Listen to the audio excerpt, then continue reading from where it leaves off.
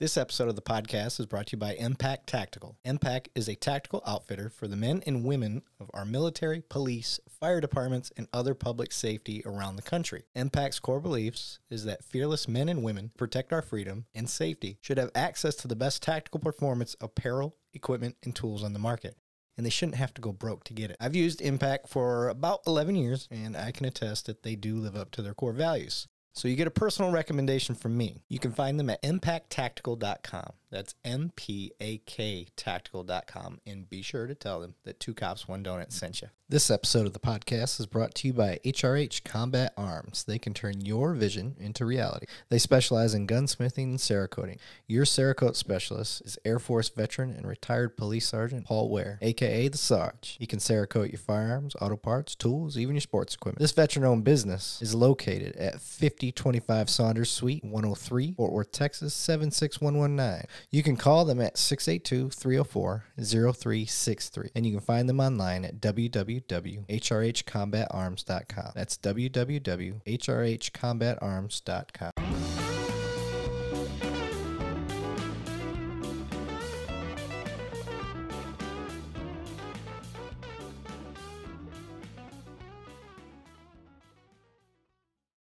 All right, welcome back to Cops, 1 Donut. I am your host, Eric Levine, and today I guess I'm co-casting today. I've got a new friend or two here that both have their own podcast called Left of Greg Podcast. I have Mr. Greg Williams and Brian Marren. How you doing, guys? Hey, good, doing well. Thanks for having us on. Appreciate it. Not a problem. Not a problem. So today's podcast, if this is going to be an episode our TCOD members are interested in, is going to be behavior specialist. We're going to get into these guys' backgrounds as far as they got a law enforcement background. We got a military background. Greg's background is really interesting as far as the behavioral specialist. Is that correct, Greg? That's close enough. That'll work for now.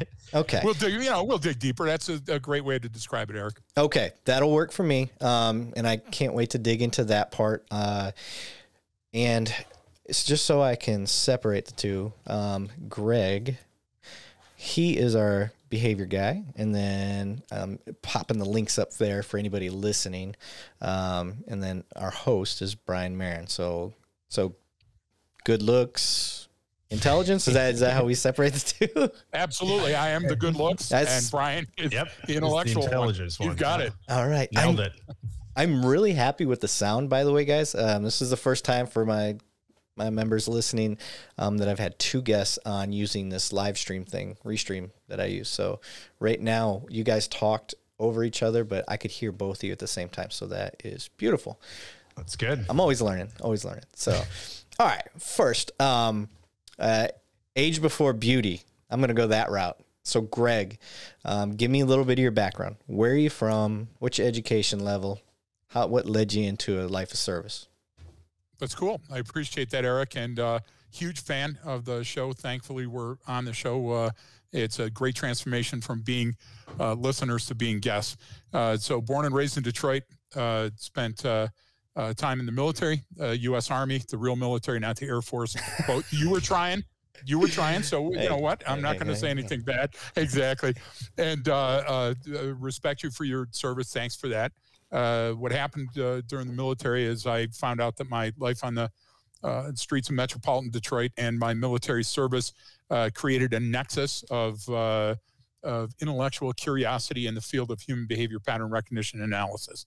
Nobody had that at that time. I read up on things that were published by Dr. Marty Seligman and a bunch of other brilliant people, Gary Klein back in the day. And I said, I can do better because I'm out on the streets and they're in an academic setting.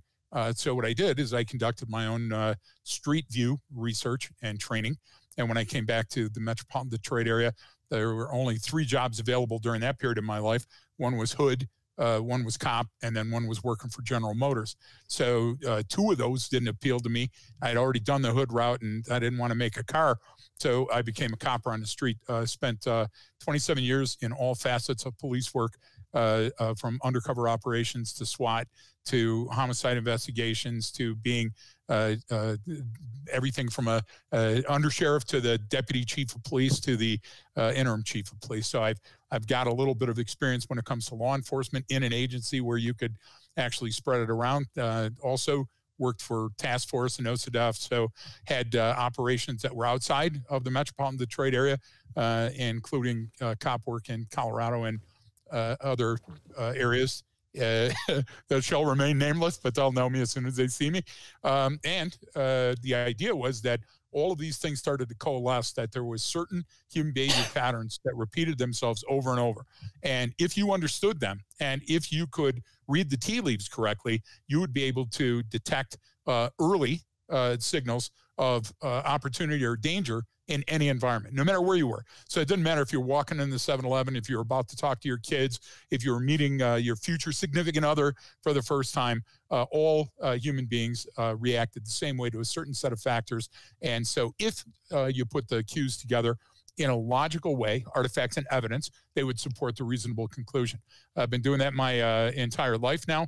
I'll be 60 in a couple of days, and I've been doing this for, just under 50 of those 60 years, and I absolutely love it. Along the way, very briefly, I met Marine Scout Sniper Brian Marren in some of the worst places on the face of the planet, outside the wire in Iraq, outside the wire in Afghanistan, and literally we kept running into each other, and I'm the big buffoon. I'm not ever scared because I don't understand the situation, and so I'd keep running into this guy with the little black skateboard and helmet and his little M4, and after a while I was like, hey, this guy's really wicked smart, and he's clearly an operator. And I said, Brian, why do we keep bumping into each other? Why don't we work together?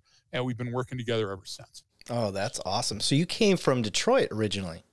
That's true. I'm from Flint. Yeah, I know. In the Saginaw connection, Eric, I love your Saginaw connection, because every time I listen to Bob Seeger, another Detroit boy, I love hearing about him driving through Saginaw. And we share in Flint. There was a great sniper team commander that came out of that area, and I taught defensive tactics at Oakland and officer survival at the academy there. So, I mean, our paths ran together. It's just I'm like 100 years older than him. You got me by 20, almost 20 years. It's not too bad. Yeah, I'm very interested to hear more. Now, were you a PD in Detroit? Are you no, in metropolitan Detroit. So it's Warren PD, which is the 3rd largest city in Michigan, and my beat was 6 square miles that bordered Detroit. It was a nice area. It was a great place to conduct experiments every night. Yes. That was the beauty of it. I worked midnights for 11 years, and I could conduct my sociological and psychological experiments every single night. Yeah, it's interesting that you put it the way you did. I always found myself doing similar. I worked midnights for 10 years before I finally switched. I loved it. And, nobody else was around, like your higher ups aren't around. So you get to actually go do police work without somebody breathing over your shoulder and stuff like that. Right. But that is fascinating on that. And so you were Army. What was your MOS in the Army? Well, just like everybody else that starts the Army, I was 11 Bravo first. There's nothing wrong with infantry. That's where everything starts and ends. The good thing is that I had a number of, I had a pretty high ASVAB. I had a bunch of experiences before the Army that gave me sort of an opportunity, a panacea of opportunities to get into some special operations units as a member of the sort of an adjunct. You know what task forces are. So I was nice enough, they were nice enough to pick me up as member of a task force, and I learned a ton. I had probably the best tours that anybody could ever get, because they opened doors and gave me opportunities I would have never had as a standard U.S. Army soldier. I actually just got back from Detroit. I'm a part of a nonprofit organization called Brotherhood for the Fallen. And the basic premise for Brotherhood for the Fallen is any department can have its own chapter, or any city, however you want to do it. And you basically are donating a portion of your paycheck each week, or biweekly, however you do it, towards the Brotherhood. And what that does is it pools that money together throughout the year. And every time an officer falls in the line of duty, we take a portion of that money that we saved up. It's used for the travel of the officers and a check is given to the family for the fallen officer to use however they choose, you know, for funeral cost or whatever it is, Sure. because we know how deep that hole can go financially, because now you got an officer that can't, he's gone. He can't work part-time. He can't do any, you know, insurance is nice. Everybody's like, cops have insurance. They should be fine. It ain't enough. Nothing replaces your loved one that you lost for the fallen hero. But what I really like is the fact that we come out, we represent from another department, other chapters, we meet together. So right. we had New York, Boston, Chicago, other parts of New York, Suffolk. We had all these groups. We met. We all stayed at the same hotel together, and then we all presented together, kind of like a united front. And it just blows the doors off of the family because they don't expect it. They've already got an overwhelming support that they don't even know what to do with yet, you know, with their local PD. And then here we come. And it's just, I like that 100% of the money goes to 100% of the cause. It's hard to find. That's wonderful. Thanks for doing that, Eric. Yeah. Really. So yeah, just got back from Detroit for fallen officer Lauren Courts. Prayers to his family. In case everybody knew his dad too. So what a legacy in Detroit. Yeah, and dad, sorely missed. Dad retired from Detroit. Beautiful funeral. Great things were said. So that was my first time participating. Like I could travel to any state, but that was my home state. So I felt like I had more of a connection. The other officer from my department also was from Michigan, Lansing area. And then Dallas sent some officers, and one of their officers was from Flint. So we had the Flint connection. Amazing. Yeah, it was very cool. So, so I was just in Detroit, got to do that, got to see a lot of Detroit PD, some of the things, see the differences between, as we talk about behavior, you know, it doesn't matter what metropolitan area you go to, you start to see the same pattern of behavior when it comes to homeless, mental illness, just all Absolutely sorts of things. True. And, you know, what I like to call the spidey senses, when you start to see certain behaviors, like, this ain't a good, so let's go this way. I don't want to deal with that. I'm off duty. So, sorry, Brian, I want to get to you now, sir. Can you kind of go down the same line we got going on a tangent here? You start bringing up Detroit and family memories and stuff started going. No, I get it. So I grew up in the Midwest. I grew up on the south side of Chicago, and grew up there, and then eventually went to a couple different high schools. I'm seeing a pattern here. That's why you went to the Marines. Tried college for a little bit. 9/11 happened. I said, well, I know what I want to do. And so, I enlisted in the Marine Corps, did several deployments in the Marine Corps, became a sniper, and was a sniper team leader, and then, you know, worked for the Marine Corps for a while as well after that, especially at a training facility, actually, where I first kind of ran into Greg. I like this story he was telling when Greg was implementing the Combat Hunter program into the Marine Corps, which he was one of the architects of. He wrote all the human behavior portion of that program. And so I ran into him there, first saw him talk, was briefing people.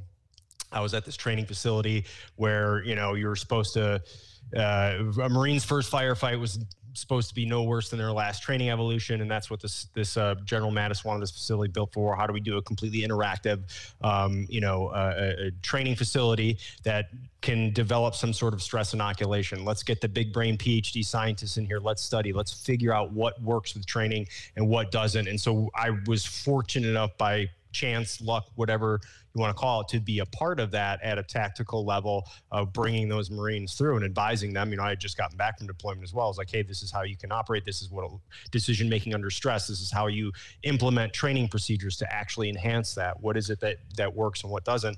And so ran into Greg there. Greg was talking. This was when the Combat Hunter program was still being implemented. It wasn't even full scale yet. It was still at a smaller scale, and they were testing it and evaluating to see if they wanted it to go Marine Corps wide, which of course it eventually did for probably decades after. But, you know, I saw him talk, and I took a page of notes and said, this guy's full of shit, and I'm gonna go research all this shit he was talking about. And I was like, kind of hard to poke holes in what he's saying here. And then we kind of ran into each other there, sort of worked together on this larger overarching program called fight JCTD, future immersive training environment, joint capabilities, technology demonstration, big old DARPA US government project. That's where we kind of first met. And then again, like you said, years later, we ran into each other, kept running into each other on and off for the next few years. I think finally in Afghanistan and 2012, I was doing security work for different government agencies at the time for a while, and ran into him there, and then, you know, finished up that rotation and basically started working for him in 2013. And now together, after we started our own company a few years back. Very nice. So what's the company? Just curious. So our company is called Arcadia Cognerati, and that's where, you know, we took the elements of what Greg has you know, written starting decades ago and continued that forward today. So if anyone's heard of like that Marine Corps Combat Hunter program, I always make the joke like, hey, that Combat Hunter program was like, that's like the iPhone 1. I mean, if you've never seen the iPhone before, it's cool as shit. Yeah. It's amazing. But we're building the, you know, the 15 now, right? Yeah. We're working on the 13, but we're already in building the 15. So we've taken those concepts and moved them even light years ahead from what it was then, which was already a phenomenal program back then. So yeah, that's what we do together. Is we have it's a training and consulting firm. So we partner with other companies for different stuff. We do a lot of training, law enforcement, first responders, private sector, military. We're fortunate enough that our system and our process works no matter where it's at in the world and no matter what the problem is. We train people how to identify, you know, danger and opportunity in any environment, because those can kind of look similar.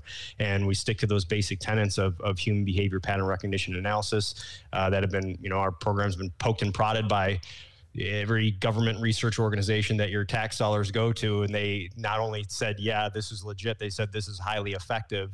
And so we stick to the science. And so we made the joke, you know, Greg wrote the Army's version of Combat Hunter was called ASAP, Advanced Situational Awareness Training. And, you know, we always make the joke as instructors, it's ASAT stood for all science all the time. We stick to the science and stick to what you can prove, artifacts and evidence in support of a reasonable conclusion. And that's what you go with. And so we train people how to do that. So specifically, like for guys and girls like you, Eric, like law enforcement, you know, we get people that are like, you know, the old sage graybeards are going, where the hell has this been my whole career? I've got 3 decades of experience, but I don't know how to articulate it the way you do. So you gain a lot of tacit knowledge. So even when I go train a SEAL team, I'm like, hey, I'm going to be here for the next 5 days. I'm going to teach you a bunch of stuff you already know how to do. And they're like, okay. And I was like, yeah, just no one ever explained it to you.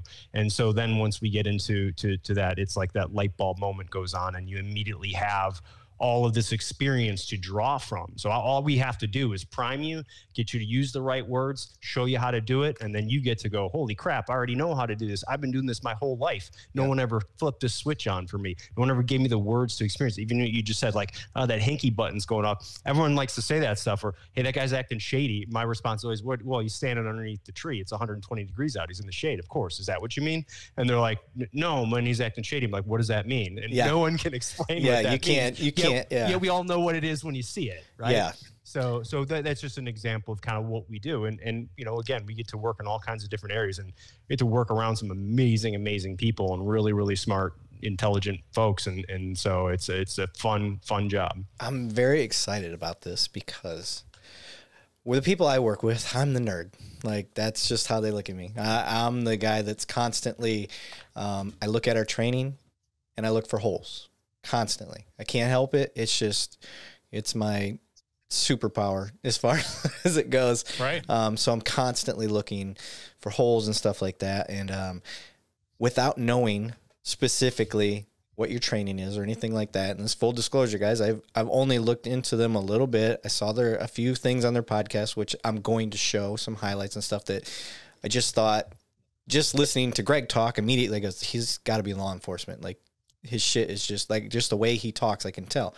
And the way he talks, or what he's talking about, I agree with. And that's coming from experience. So I already wanted to have you on just based on that alone. And with that, hearing about the behavioral science and all of that, it reminds me a lot of when I first heard about emotional intelligence.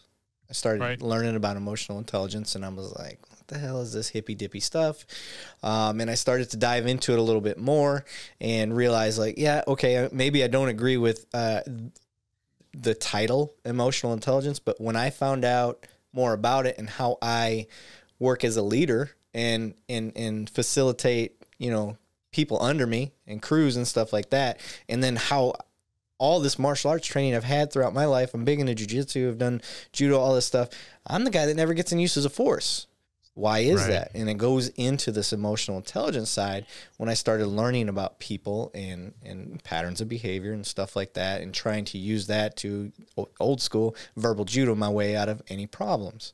So I like that aspect of it. And if I can start taking some behavioral things, like when I used to be a trainer. So, and this is for citizens that listen to this podcast.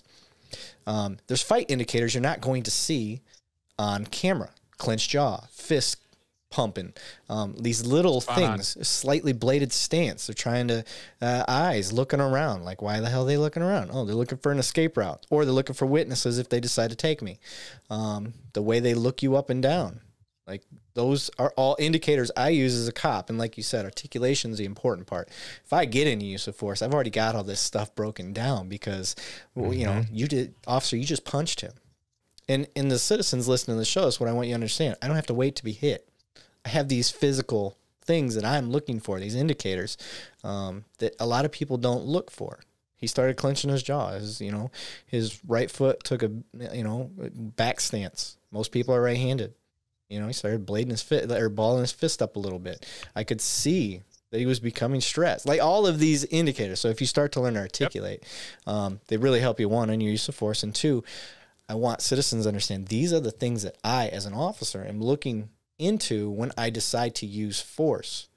And if I can help, like I said, this is the education side of the show, is these are details that citizens just do not get. They don't hear this stuff.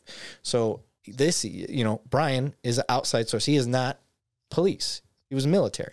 So you've got a totally different facet here. And then, Greg, you were both. So we're kind of hitting all angles when it comes to use of force, because your guys' rules of engagement were 10 times more stringent than what we have here on stateside now.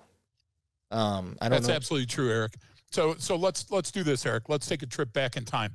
The reason we called our company Arcadia Cognerati is that, most people that are on the call today, there's always some classic obstructionists and they can kiss my ass. But most people that are on the call today will think back to the Greeks. Very old, very Greek means very smart. And they had a lot going on. And what they did is they either adopted or forwarded the best of science at their time. And one of the things that they knew is that the word for crisis was made up of two words, danger and opportunity. Let's fast forward to feudal Japan. They had two characters that they used, one for danger, one for opportunity. The word came together and it meant crisis. Chinese, as far back as you can see China behind the veil, they used two completely and distinctly different characters, and danger and opportunity came together to form their word for crisis. Now, we could sit there and we could just beat that up, or we could go to the mat. So if you bleed on the mat rather than on the street, that's good training. But the problem was that all my questions weren't answered in the dojo. So I know that you're a Brazilian jiu-jitsu person. Brian's an Aikido person. All of us have different disciplines that we've studied through use of force through our various agencies. And here's the thing. At bang, it's still a crapshoot. So what did you have to do? A martial artist on the mat had to roll the dial back, and I developed a term called left of bang. That's the joke about the Left of Greg podcast, because now everybody's co-opted it and there's left of boom and everything else.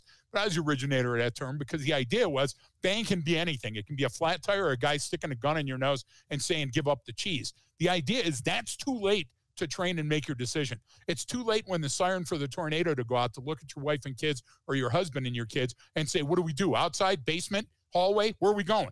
So on the mat, what I learned is a great philosophizer, Miyamoto Musashi, the Book of Five Rings. He said, you win or lose before you ever fight the battle. And I was like, okay, yeah, it's good rhetoric. I mean, it's like everybody now hanging some sign in the room that's somebody else's famous quote. But what did you mean by it? Well, what he meant by it is the art of the empty self. Karate doesn't mean empty hand. It means the empty self. It means you got to be a tabula rasa. You got to be a white slate, and you have to take a look at the environment and say, what is this environment telling me? Well, if I'm only doing that in the octagon, the only cues I'm going to get are about the fight that's at hand. So I gotta roll that tape backwards, and I got to go to that fighter and say, where was he born?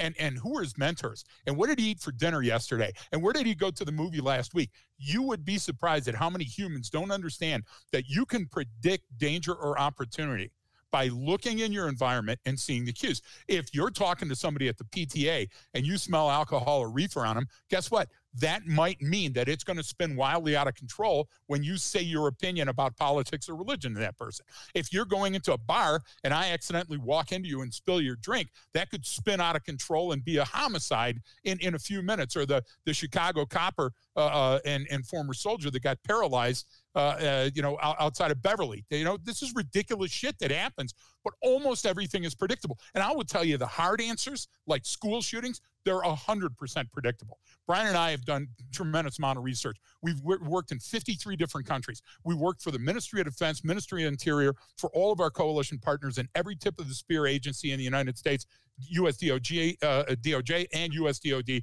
meaning all tip of the spear. And the number one thing that we tell them all the time is that everything is predictable. Now, you might walk out of your house one day and turn left instead of right and get hit by an asteroid. Or you sit up too high to talk to your partner and you get zipped by a round that was intended for somebody else. Those things happen, okay? It's string theory, fractal rabbits. But the idea is almost everything that happens to your life is going to be predictable. And every school shooting that we've investigated, all the people that we've interviewed, always said the same thing. And mine started back in Columbine. That's how far I can date back to school shootings. And at Columbine, I was teaching, before Columbine happened, I was teaching people about Andrew Kehoe, Kehoe. Folks, look that one up on your own. Do your homework. The idea was that even at Columbine, there were all these predictive indicators, every single school shooting since, and it will be in the future because they ain't going anywhere. Everybody in that school said, when we asked the question, who do you think is going to turn out to be the school shooter? Him.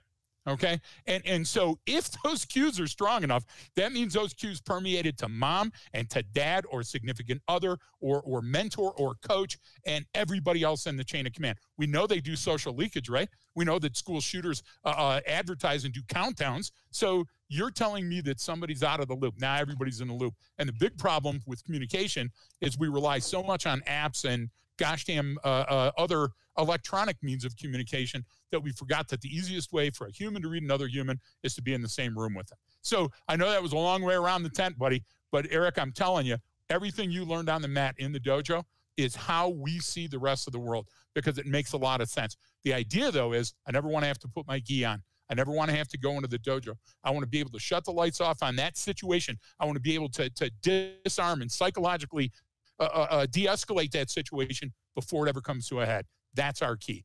That's our goal. Yeah. Yeah. No, I mean, that's exactly, well, we're speaking about law enforcement. I mean, that should always be our goal, and I absolutely agree. Every time we roll the clock back and we get to do that hindsight 2020 on somebody's body cam videos, you, me, people that train and look for these things, that poor 0 to 5 year officer is still learning most of the time. This is a generalization. But we look at it and I'm like, there was your first sign. And that was right when the call started. Like, look at it. Got it right now. Like that. Eric, in all your training, think about that. In all of your training, first of all, let's look at SCOTUS. If we want to look at the U.S. Constitution and case law always comes from some idiot doing some stupid thing that no good cop on the road would ever consider doing. You know what I'm saying? So now we've got that, right? Then the second part is you train. And the problem is training and real life experience, there's a gap. So we shoot 4 times a year to get all the different weather conditions. We drive only once in our career, even though as coppers, we're going to drive every day out on the road, right? Yeah. Now, when you get sent back to training on driving, you go to charm school when you get in an accident. They send you back, right? The idea is all of police training is flawed because they don't start with human versus human contact and interaction. That's where it is, and that's where you're going to see it. Baby cries, mom knows, she starts lactating. Why? Because it's an electrochemical neurotransmitter signature that all humans possess that link us to other humans.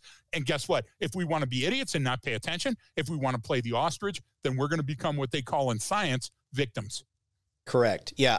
So I'm curious what your thought is on when they say, he doesn't possess the social skills. So he's not going to be able to pick up on these indicators. Are you telling me that through your system of training and stuff like that, we can help those socially awkward, stereotypical homeschooled officers that are out there.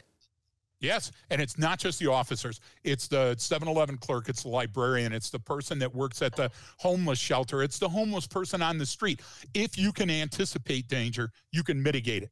If you can anticipate opportunity, you can be there and avail yourself of opportunity. And people go, what do you mean danger and opportunity? They're so damn close that when you see them, you're not going to know which it is right away.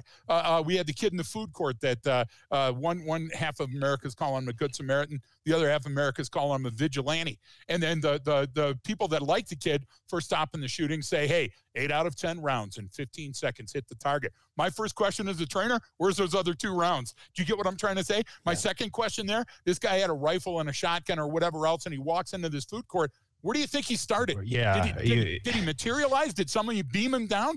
We say that all the time. Nobody comes out of nowhere. What happens is we're so used to looking down and in. We're so used to just worrying about ourselves that we don't read the tea leaves of the environment that we're coming into, the sights, the sound, the smell, the feel. And you know what Brian's job was? And let me throw this at you because, Eric, I don't know if your listeners, and you got a vast body of varied listeners, understand what a sniper is. Most people think a sniper splits wigs at 1,000 meters and can shoot 1 minute, have angle shots out to that range. Well, that's great. But, Brian, what's the role of a sniper in a combat zone?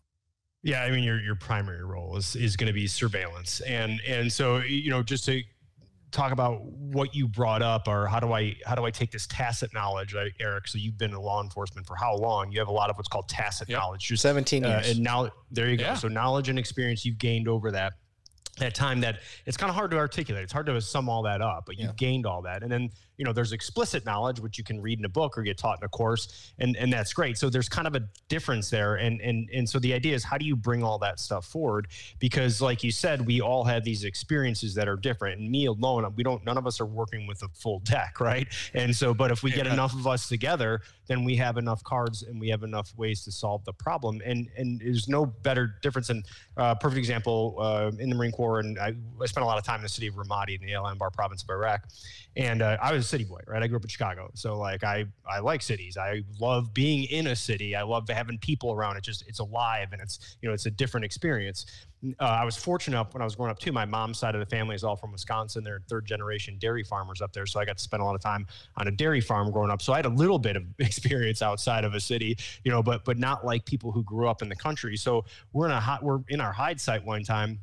And one of the guys in my team is like, dude, you got to take a look at this guy. He's up to something. Oh yeah, he's definitely calling something in. He's spotting down there. I'm like, he looks like he's waiting for a ride. And they're like, what? I'm like, yeah, this guy looks like he's like playing with his phone, talking on it, then looking down the street. Like, but to him, since the only thing he knew of someone doing that was, you know, when they were watching to set off an IED, when a convoy went by, he just assumed he defaulted to that. Where I'm like, yeah, this guy looks like he's waiting for a ride. Sure enough, car pulls up, the guy waves, he gets in, and they drive off.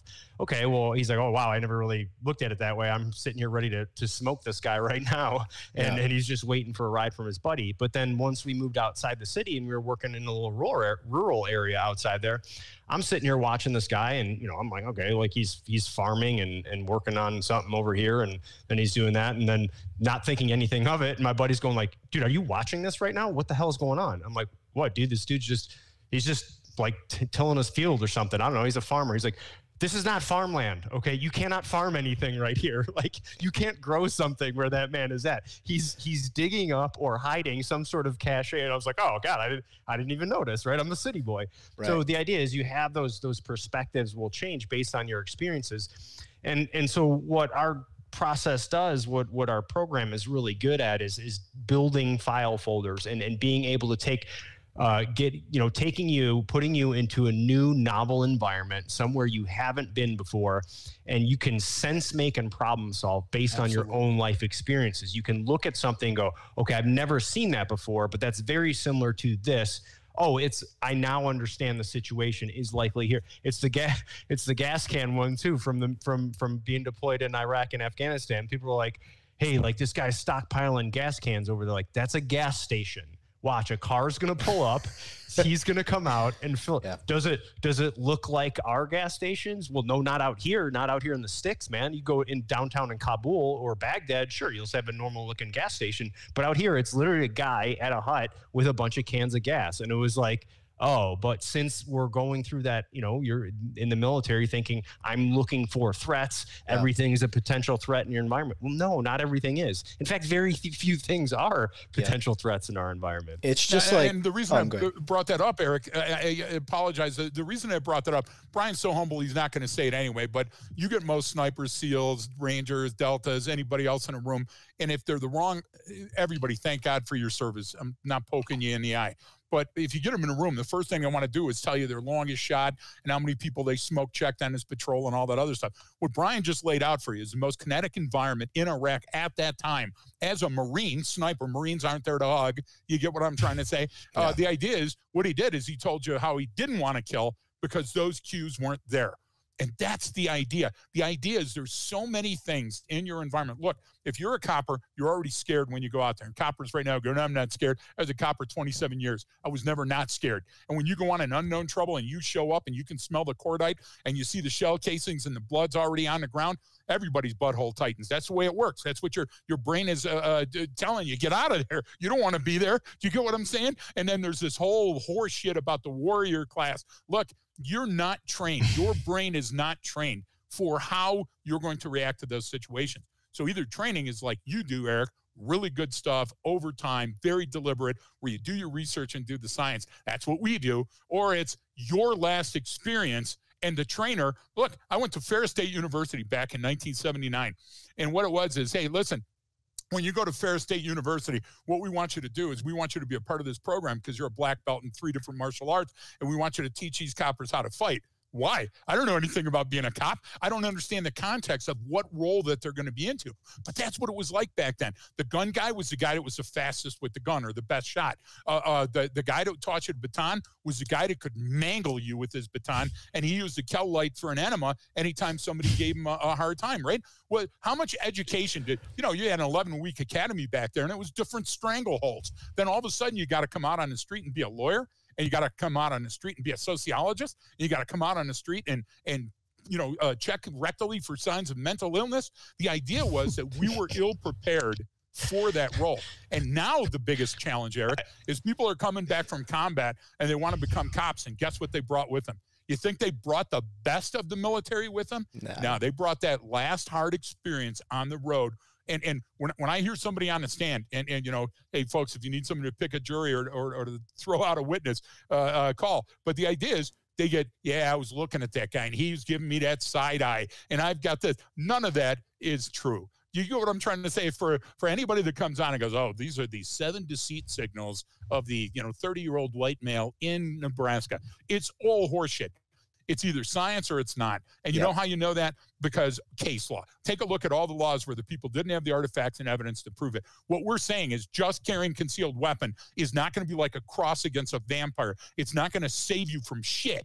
And your ability to think that you can roll a tire and do the ropes in your backyard and bench press 500 pounds isn't going to keep you out of danger, because you know what? That 9mm doesn't give a shit, and it's going to be tearing through you just like anybody else. So the idea is, if you want realistic on the ground self-defense, if you want to stop school shootings and you want to stop criminality, you got to teach people to see the cues and put the breadcrumbs together, put that puzzle together, at least 3 or more cues in advance of whatever they do, before you go to dinner, before you walk into 7-Eleven, before you pull up to get gas. If we did that as a society, we would stop, we would circumvent, we would prevent more crime and more homicides and more danger.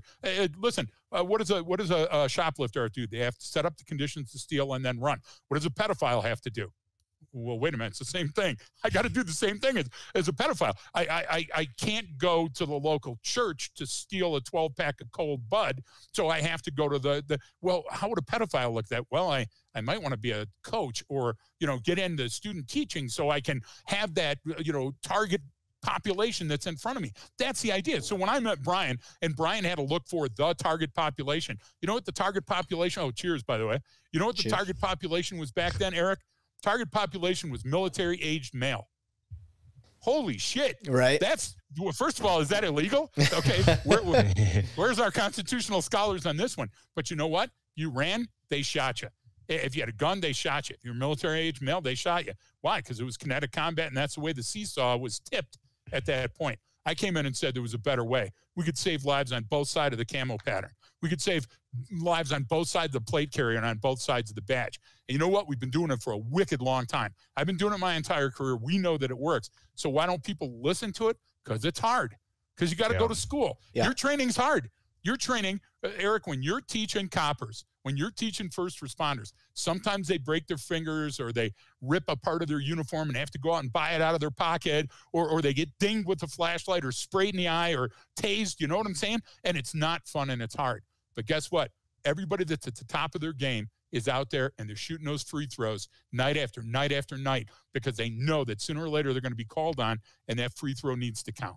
That's right. One of the things I want to point out for those listening that are kind of like, well, yeah, okay, I see what he's saying overseas. And one of the hardest parts to do is train young cops, young military members. You train them in these things, and then they get put in the situation. They get put in live scenario. It's right. Real now. They're on the job.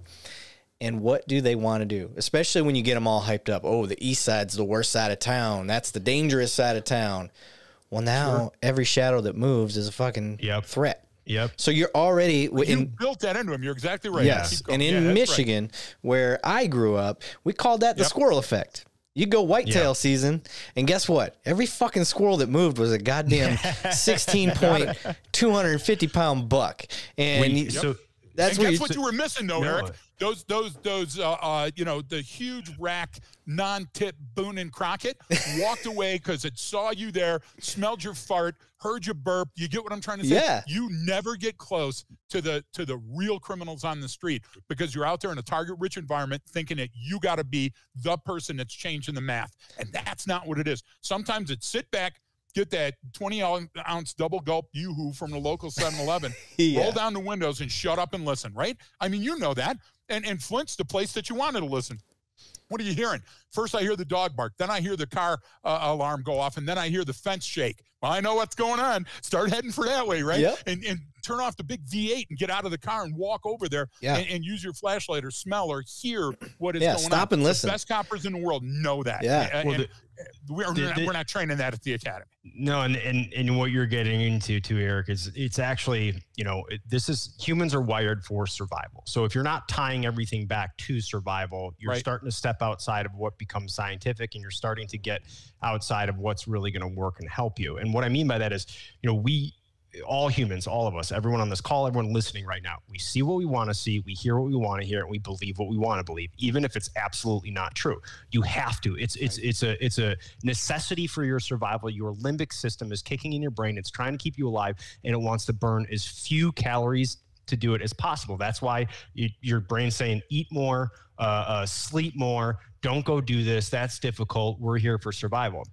So that affects our cognition. That affects our perception of the world. So all of those things you just say, when I start layering that in, well, it's this part of town, and then what happened, and did you hear what happened over here? Oh, did you hear what this new drug is doing to people? Even if it just gets a little bit on your skin, it's like, wait, we're creating the boogeyman here. Yeah. Okay, so guess what? So then when something close enough to the boogeyman shows up, there it is. That's the threat right there. And that's also what when you see the worst situations where, police officer gets in a situation where, the guy, he thinks the guy pulls a gun out and it's a cell phone. And people are going, how can you do that? He's an idiot. He's a racist. He's this. It's like, this is how human perception works. That police officer saw a gun. And people are like, well, no, it's a cell phone. Like, you don't understand how your brain will fill in information, and that's what you think you'll see. But yet everyone will say, eyewitnesses, they're the worst, right? You know that as a cop, right? Yeah.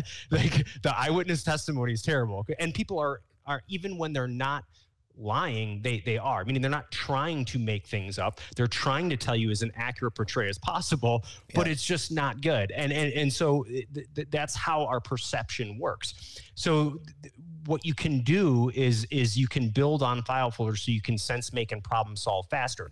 Time and distance is your friend. We talk about that, but how do we do it? Can we process our environment faster? Can it be cognitively faster? Absolutely, yes. You can. You can absolutely build those file folders so you don't mistake those things. You don't become overwhelmed by events, and that's what the bread and butter is of what we do. That, and Greg, your what did you call it? A rectal mental health exam. I don't know what that was the last I read. I don't know. It's a little late in the day. But listen, Brian, what you just said is accurate, but I'll add one thing to that, Eric.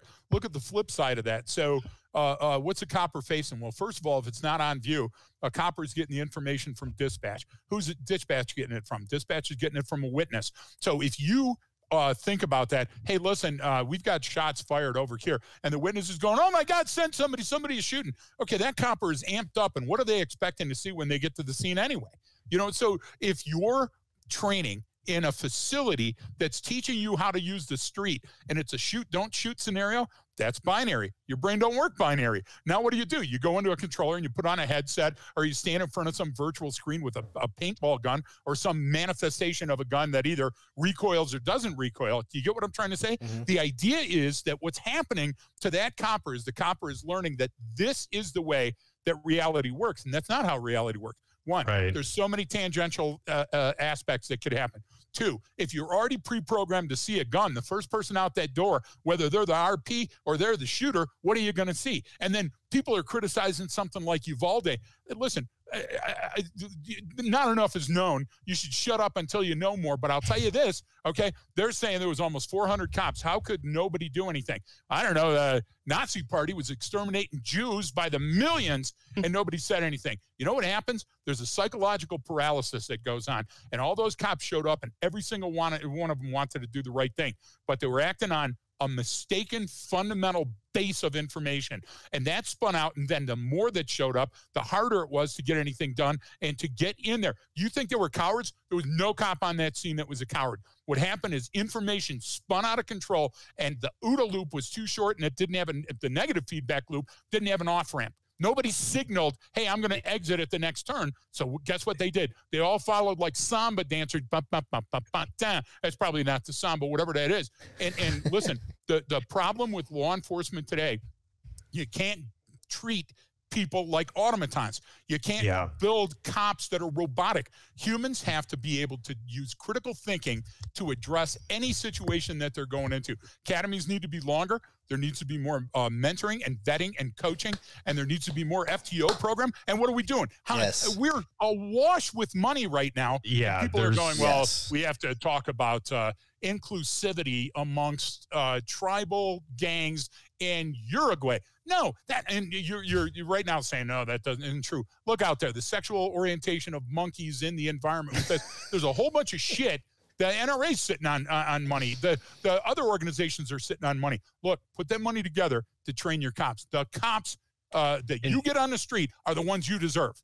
That's exactly it. And if you don't want to spend the money, then reap the whirlwind. And a lot of times too, Eric, what happens, because you kind of started talking about it before, is, you know, as humans, especially guys, like we like things, right? With a G, a thing, right? We're technologically driven. We're innovation is what's kept the human race alive for as long as it's been alive. That's what America especially is known for, literally just creating and innovating at such a rapid pace. So we always look for a technological solution. Okay, what tool do we have? We have a gun. Do we need a taser? Do we need some other option? I need this.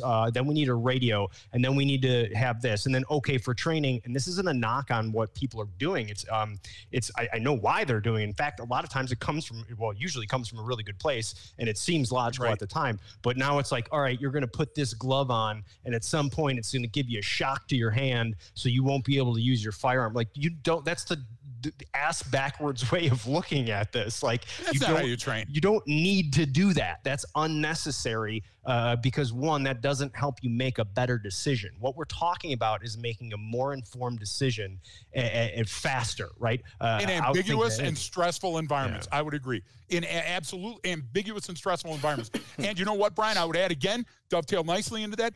Eric, you know what we're looking for? Not just a thing, not a think, but we're also looking for a scapegoat. We're scapegoating every single time we go into a situation.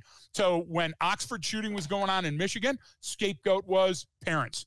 Now, Uvalde shooting going on down there, it's Cops. the police and the leadership. Okay, listen, we're going to continue to switch because it's a fart in a blender until we get our shit together collectively and say, this is what we want to do. This is how these things work.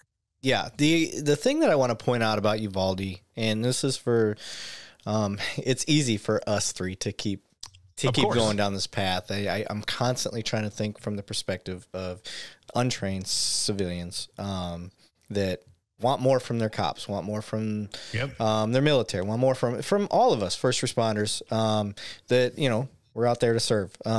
So when I think of Uvalde and, did we drop?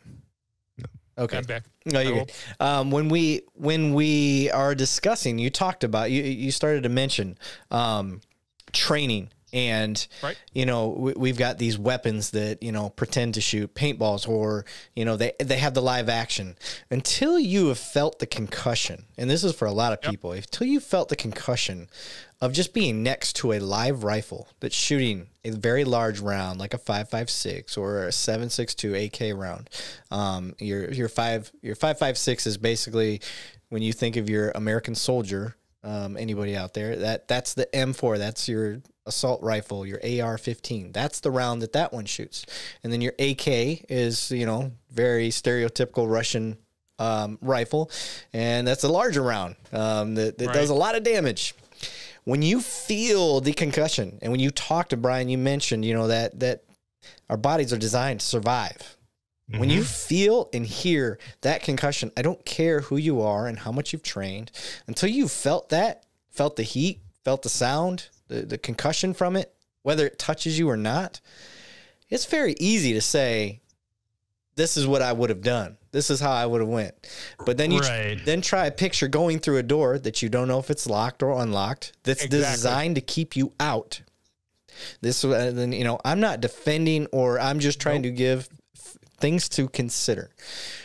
Imagine trying but let's go, Eric, listen, go further than that, though. Here's the thing. We're not trying to make excuses for the cops because we weren't there. We're not trying to make excuses for the shooter because it was his fault. He bought the gun. He loaded the gun. He went in and killed the people, right? Yes. So we're ambivalent. We're ambiguous. We're agnostic when it comes to that because we don't give a shit about motive. What we care about is intent. And you either demonstrated intent or you didn't. And those cops either were trained or they weren't. They either did their job or they didn't. Now, you're saying, yeah, but that sounds like the binary you were talking about. No, what I'm saying is you have to add to what Eric just told you, everybody listening, being shot at, okay?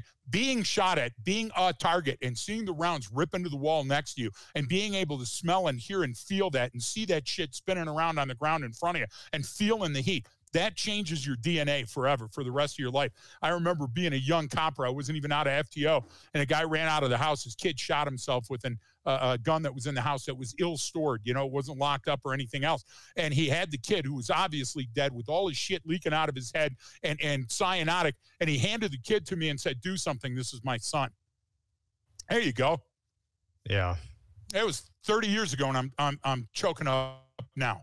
Yeah. So play with that. The idea is that, folks, you can't sit there and turn back the clock and start poking holes and putting your finger in the dike of Uvalde or any school past or present now by saying all of these. Look, everything that happens is a number of puzzle pieces that bounce together, like the balls in McDonald's, in that thing where the kids go and play. You know, those balls where your kid's going to get COVID and monkeypox because the goddamn things are never clean. Sorry, McDonald's is going to sue me, but you know what I'm talking about in those environments. So you're around there and you get infected and you infect others and everything happens like that. Well, when those things are pushed together, okay, a couple of them start sticking together more often than others. That's the cue. That's where you got to start scratching and going, okay, this kid is called school shooter by all of his friends and his online accounts. Okay, this guy's amassing firearms and ammunition.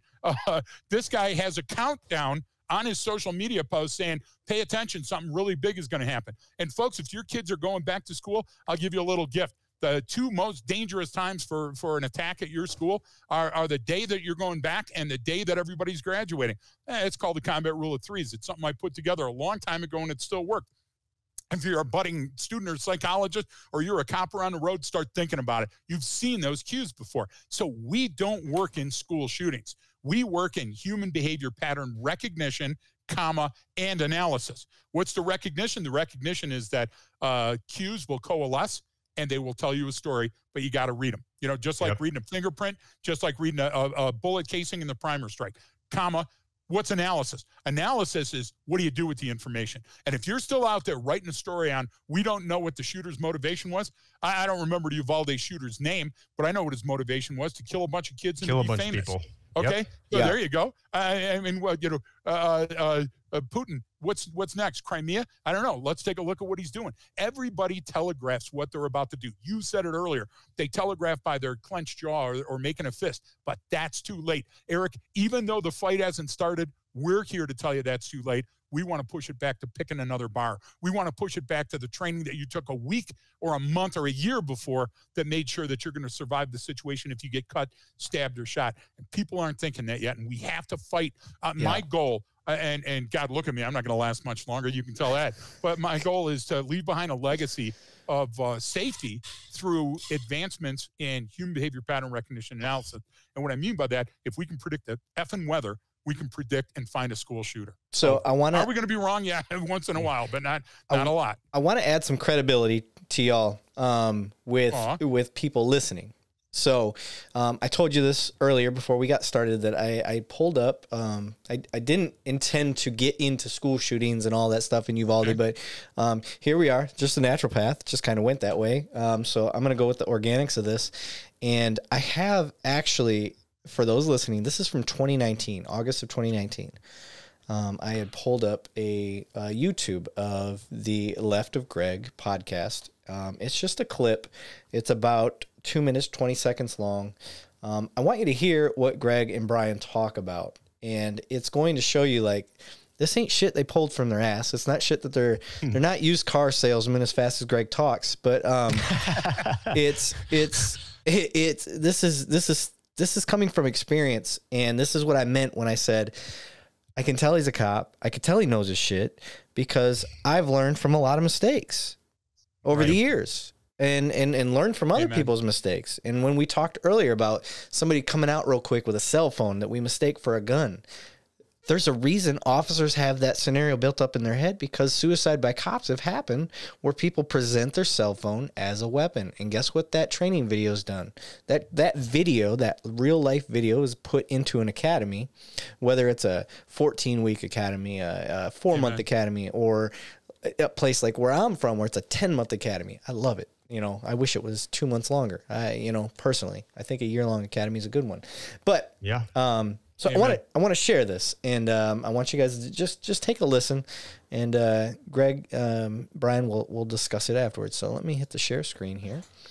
Let me pull this up, and so if you are listening, you are going to be hearing the Left of Greg podcast, and if you are watching, you will get a good visual of their handiwork. So let me start this and tell me if you guys can hear it, and then we'll let it play. Listen, you can have it both. No, don't hear it. You don't hear it. No. Ways. You can have the hard target school. That's not playing against it at all? It is playing, but no, I don't hear any sound. So. Okay. Give me 1 second. I will get that fixed. Share screen. Brian, was that you? That was me. That was shorter, with much shorter hair, I think. Okay, let's try this one more time. And listen, you can have it both ways. You can have the hard target school, and you can have the soft school where the emotions play an important part. Is the sound coming across? The mental health. We don't see the vid, Eric. The vid or the sound. What is the next phase they always do, Brian? Last time we saw just the vid. There we go. I'm starting to hear something. Yeah. Okay, that was my fault. I forgot to activate it, I guess. Okay, here we go. Listen, guys. You can have it both ways. You can have the hard target school, and you can have the soft school where the emotions play an important part in assessing the mental health of the people that are around you. But what is the next phase they always do, Brian? We tell them this is how you got to harden, and this is where the education and training have to be. Okay. Yeah. We tell them training changes behaviors, and you have to have an investment in time to get there. And then everybody ends up the thing, and it's always about money. When the money for training a student, a staff, a teacher, a parent is less than a jacket, less than a pair of boots, less than a customized set of jeans that you wear in men's small, or what is that, teen large? Large. But nobody wants to touch that, right? And then they come to me afterwards and they give the same thing that every major military comes up and tells me, yeah, but just give me 3. Give me a bite-sized chunk. I only want these 3 things. There aren't 3 things. There's baseline plus anomaly equals decision, which happens to be 3 things. And those anomalies can be anywhere. So don't sit there and say when the person does this, TTP, tactic, technique, and procedure, don't say when they do this, it means this. That's why the news media is coming up and they're going all over the place and saying, well, it doesn't fit the pattern. The pattern is they were at school and they were killing. Stop there. That's enough. Then go in and say what was broken. So this kid every single day came in and said, I'm tired of whatever. And again, bullying. We throw bullying out there all the time. The kid was bullied. Have you ever been to high school? Everybody gets bullied. Everybody's in a clique. That's how our progesterone and testosterone and all our internal chemicals are fighting for us to be in charge. And somebody's the shy kid and somebody's the sports nut. What you have to do is you have to level the playing field by giving everybody an advanced level of situation awareness. Once they have that increased level of situation awareness, it permeates everything in their life. They'll be a better driver. They'll be a better lover. They'll be a better husband or parent or wife or kid because they'll be able to read the emotional capital of the people in the room with them at any time or any place. God, I don't know who that guy is. Tell you what. Well, holy Moses, we need more of that. Yeah. That guy sounds like he knows his shit. I'm telling you that. I'm getting that echo again. Oh, is the echo coming across? How about now? No, not anymore. Okay. No, it went away. I think it has something to do with sharing screen. So I'll keep the screen sharing to a minimum. I knew her in high school. I don't know if she went to East Detroit High School. I don't know if my screen is frozen, but Greg for me has been frozen for a while now. Am I still moving around? Everybody's looking good and fine to me. Okay. It just must be. So I don't know what Marren, it's got to be the 7-Eleven you're backed up to. Yeah, right. Yeah, bad Wi-Fi. I love Wi-Fi I'm getting. I want to point this. Let me point this out about Brian real quick. Every military movie I've ever seen about somebody that's working secretly for the CIA has a bare bones apartment complex that they're staying in, and that's exactly what the back of Brian. So I mean, every bondage and discipline purveyor has that same thing. It's easier to clean with a hose after he's done. I'm just saying, Brian. He's ready to go. Like, you give him 10 minutes, he'll be out the door with everything that he owns. He's probably got his bag with him right now. I do have 2 bags right here that, if necessary, we can go wherever we need. I knew it. I love you showing that. We're really humbled. It's hard sometimes to watch, because we've been doing this for so long. And like I said, I was talking about the dangers of school shooters before Columbine happened. And my thing I want to tell you is how true is the stuff we're talking about. So my wife and I are, she's our CEO, greatest human behavior profiler I've ever worked with. We're having to drive from Gunnison. Your wife's a human behavior person? Yeah. Oh, no shit. Oh, yeah. We surround ourselves with some true experts, and she was besting me all the time. So I said, how can I degrade her ability? I said, I'll marry her, and then we'll have kids. You can't get away with shit. Our kids couldn't. And so we're headed to Denver. The flight's delayed.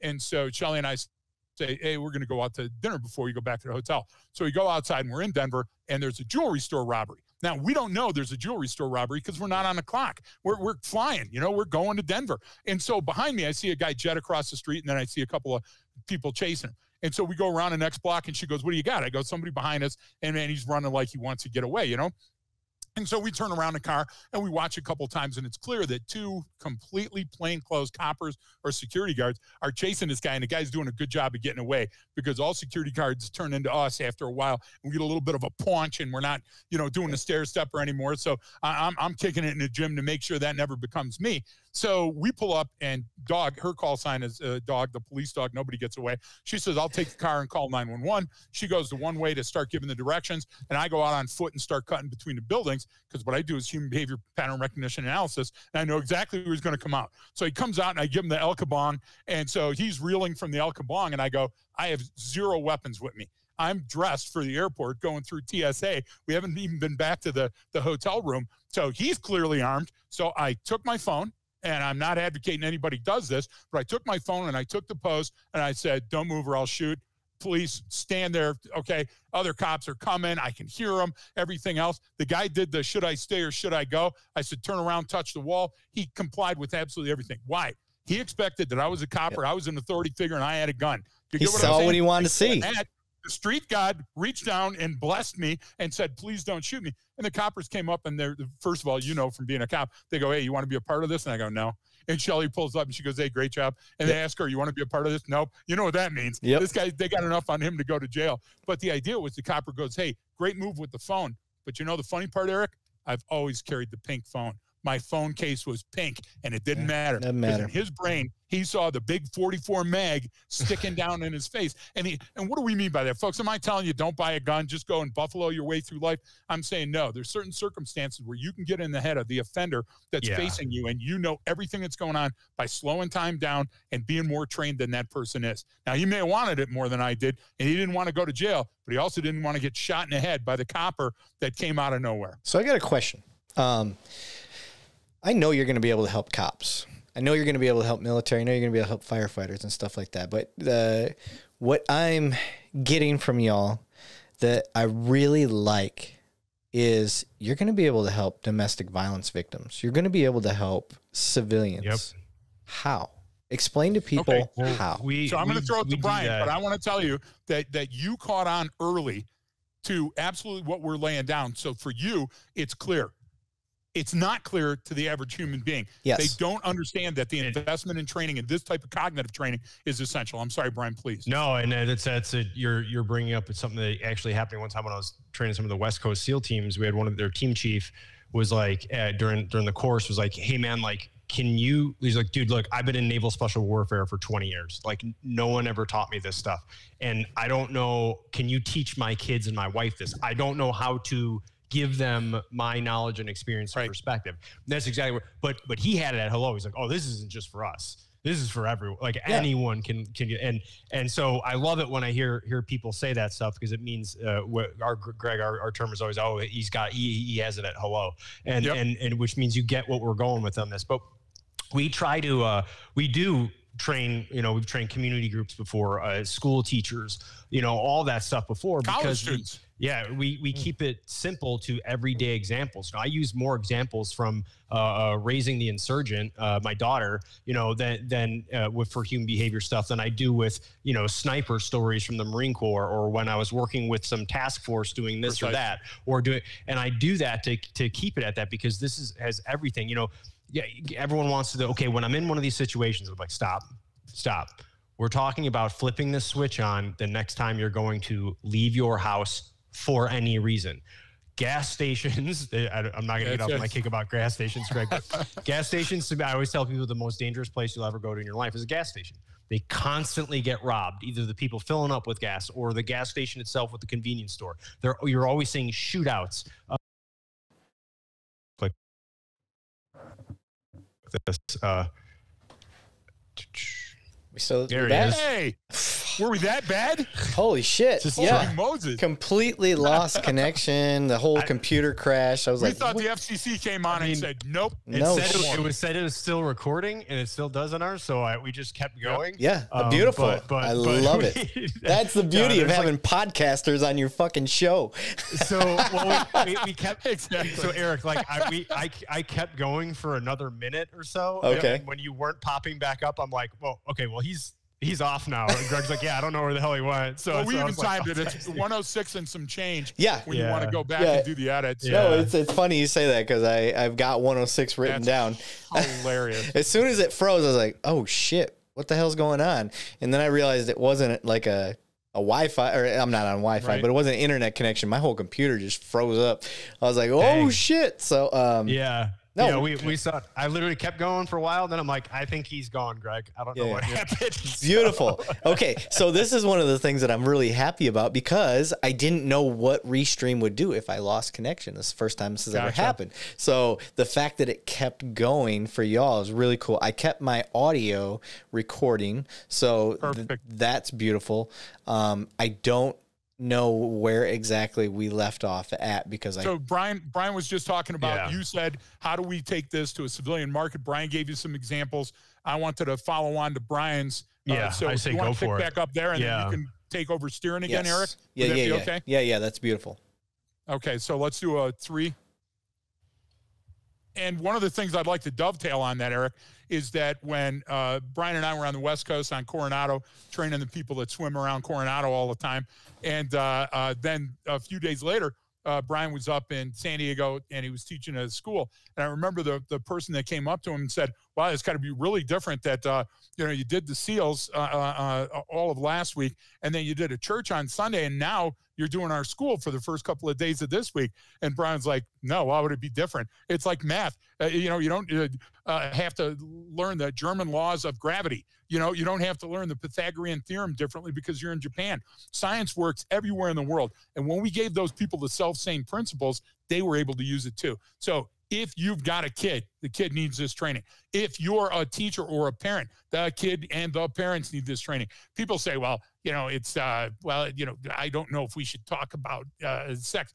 Look, we can't kid your kid to stop screwing. We can't get them to wear a mask for COVID. Maybe we can do an intervention and get them to spot these things in their environment that are going to cause them harm or danger. How many times do we hear this? First of all, one, people still drowned because they haven't learned to swim. That's ridiculous in this day and age.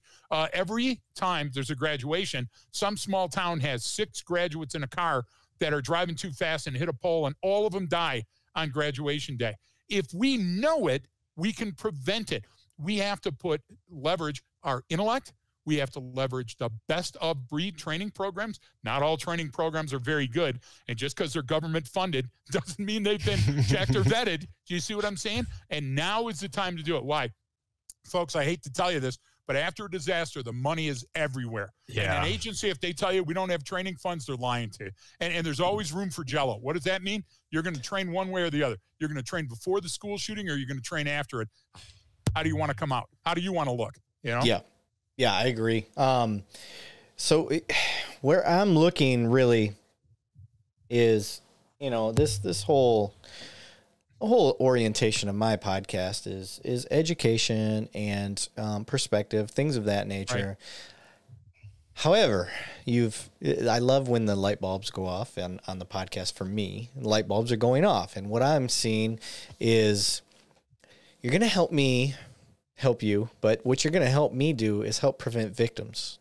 And victims is who I'm concerned about, especially our domestic violence victims, because that is one of the biggest things I think that your guys' training can help do. I want to help cops. One of the biggest surprises of my podcast is how many cops have reached out to me and were like, oh my God, dude, like I thought I was going to help civilians the most. That was really what I thought I was going to help with my podcast. And I was like, I'm going to make them understand, and they're going to see a cop's perspective, and they're going to see this. No, what it really has been is me training other cops and them reaching out and be like, dude, I'm glad you had this guy on. I never thought of that. Or I'm glad you had this person. I never thought of that. The domestic violence thing, I didn't intentionally do it this way, but I recently had a domestic violence specialist. That's her whole job. She brings in people for the victims and then helps get them taken care of. And then from her, that branched on, she's like, hey, I got another guest for you that you should be interested in, that she actually survived a domestic violence thing where the dad murdered the mother while the mother was holding her. Like, she doesn't remember that, obviously, but it's affected her entire life. And now her whole life path has gone down that domestic violence rehabilitation and helping domestic violence victims. But where she specializes in is she doesn't stop with the victims. She goes and talks to the offenders. That's unheard of in law enforcement. You've been in law enforcement. How many people, she basically shows them, goes, I'm your future. You go down this fucking path that you've already started. I'm your future. I'm the person that you murdered my mother while she was holding me. So I see that, and I'm like, and I hear about your training, and I get excited because I'm like, oh, not only can I help cops in this, not only can I help military, because I'm still in the military. I don't know if y'all know that. I'm still in the reserves. I'm with the 802nd in Lackland. That's why you're in Texas. That's right, baby. So I'm still with those boys and girls. No, I just say boys in general. In general. Yeah. So you know, and I'm a cop down there. So this type of training, what you all are talking about, and what I love is the confidence behind a fucking sniper, a prior law enforcement, Army. I don't give much credit to him being an Army guy, especially being and you should. You've never seen real military. Go ahead. Fair enough. I've seen real food though. And so have I. Right. But when I hear you guys talking about this, and like I said, I'm just asking that the people listening to me trust my training and experience. When I hear them talk, I already know they're not full of shit. Like the full of shit meter is easy to detect. And when I hear them talking, I know what they're saying to be true based on how I've done this 17 years of military and police work. So based on that, well, I get excited because I'm like, yes, I can help military. Yes, I can help police with what they're saying. But more importantly, I can help citizens survive and help themselves.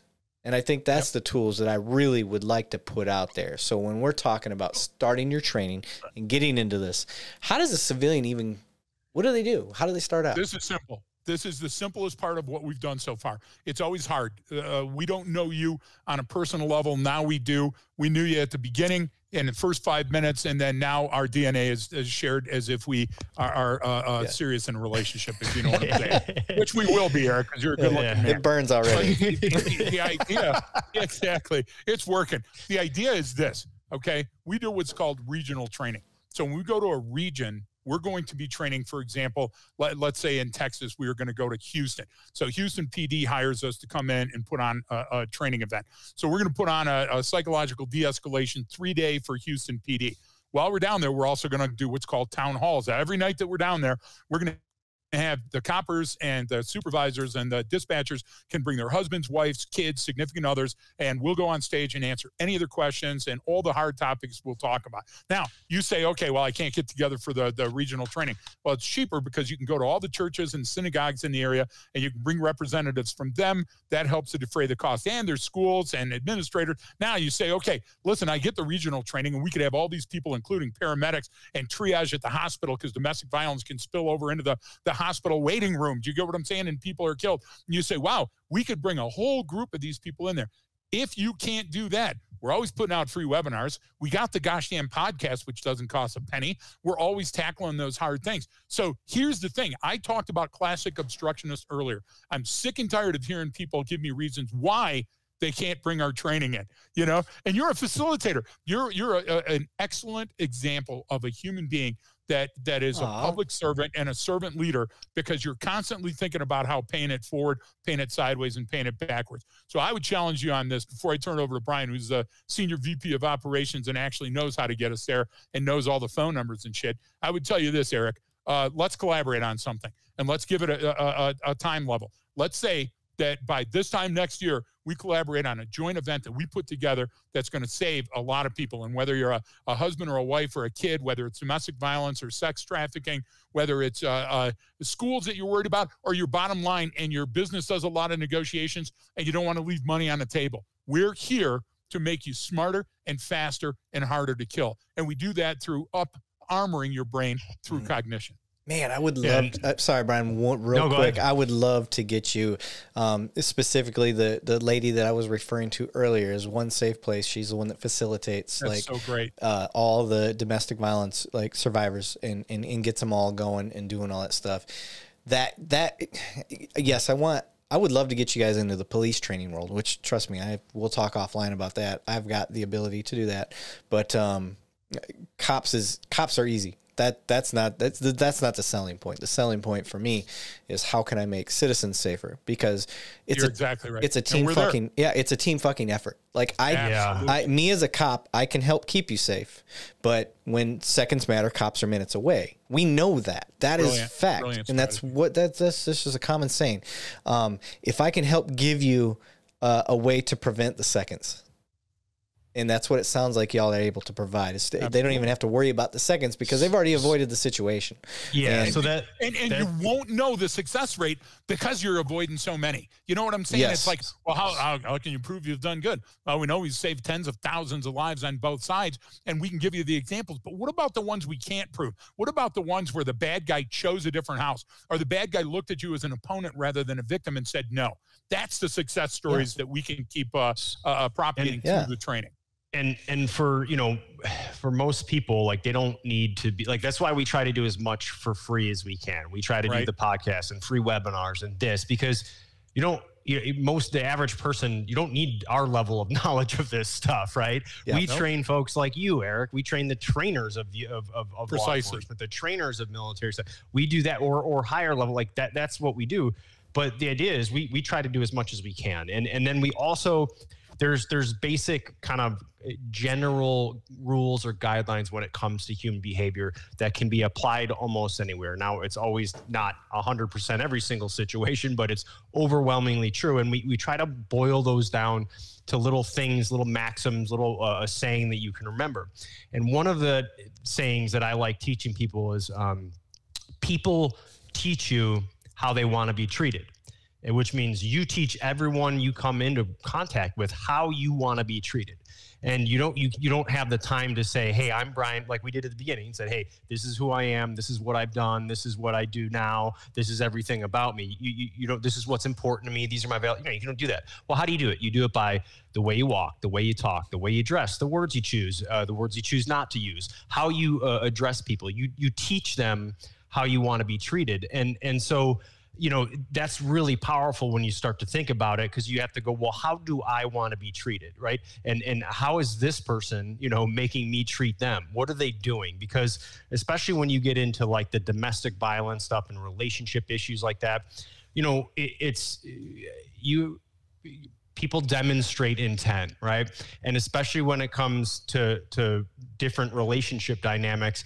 Eric, you and I might be in a relationship and we're dating, and maybe you're an abusive person. But you know what? You sometimes you treat me well and you say a lot of nice things to me, like you really do. But then, like, you're an abusive person. But then, you know what? You say a lot of. So it's you know, you have to go at what is someone demonstrating? What are they showing you? What are they teaching you? Words, spoken language as we know it today has like only been around, 15,000 years, something like that, maybe even less. So much more, it's so much more important of what we do versus what we actually say. What am I showing you? And if I can sit down, and we literally, like I'm sitting here right now, Eric, with a yellow pad and my black pen, there you go, to make notes, I can write these things down. And then it's clear in the light of day. A situation that made me feel a certain way. What was it about that? What was the behavior? What was it they said? What was it that they did? And if I write that out and look at it, well, now I have something I can articulate. And now I know what and how to look for those things, right? And so that's especially when it comes to victims of that type of stuff, they're very tough dynamics. And you know this, the general public doesn't realize that, you know, especially when you get well, why wouldn't you just leave? It's like, okay, like, yeah. Greg brought it up at the beginning. How did the Nazis kill millions of people? Let's fix our brain. You know what I mean? Like this should take a million years. You're wired to kind of believe stuff, and you have things like, you know, basic fundamental attribution errors. Eric, if you're nice to me, I assume you're a nice person.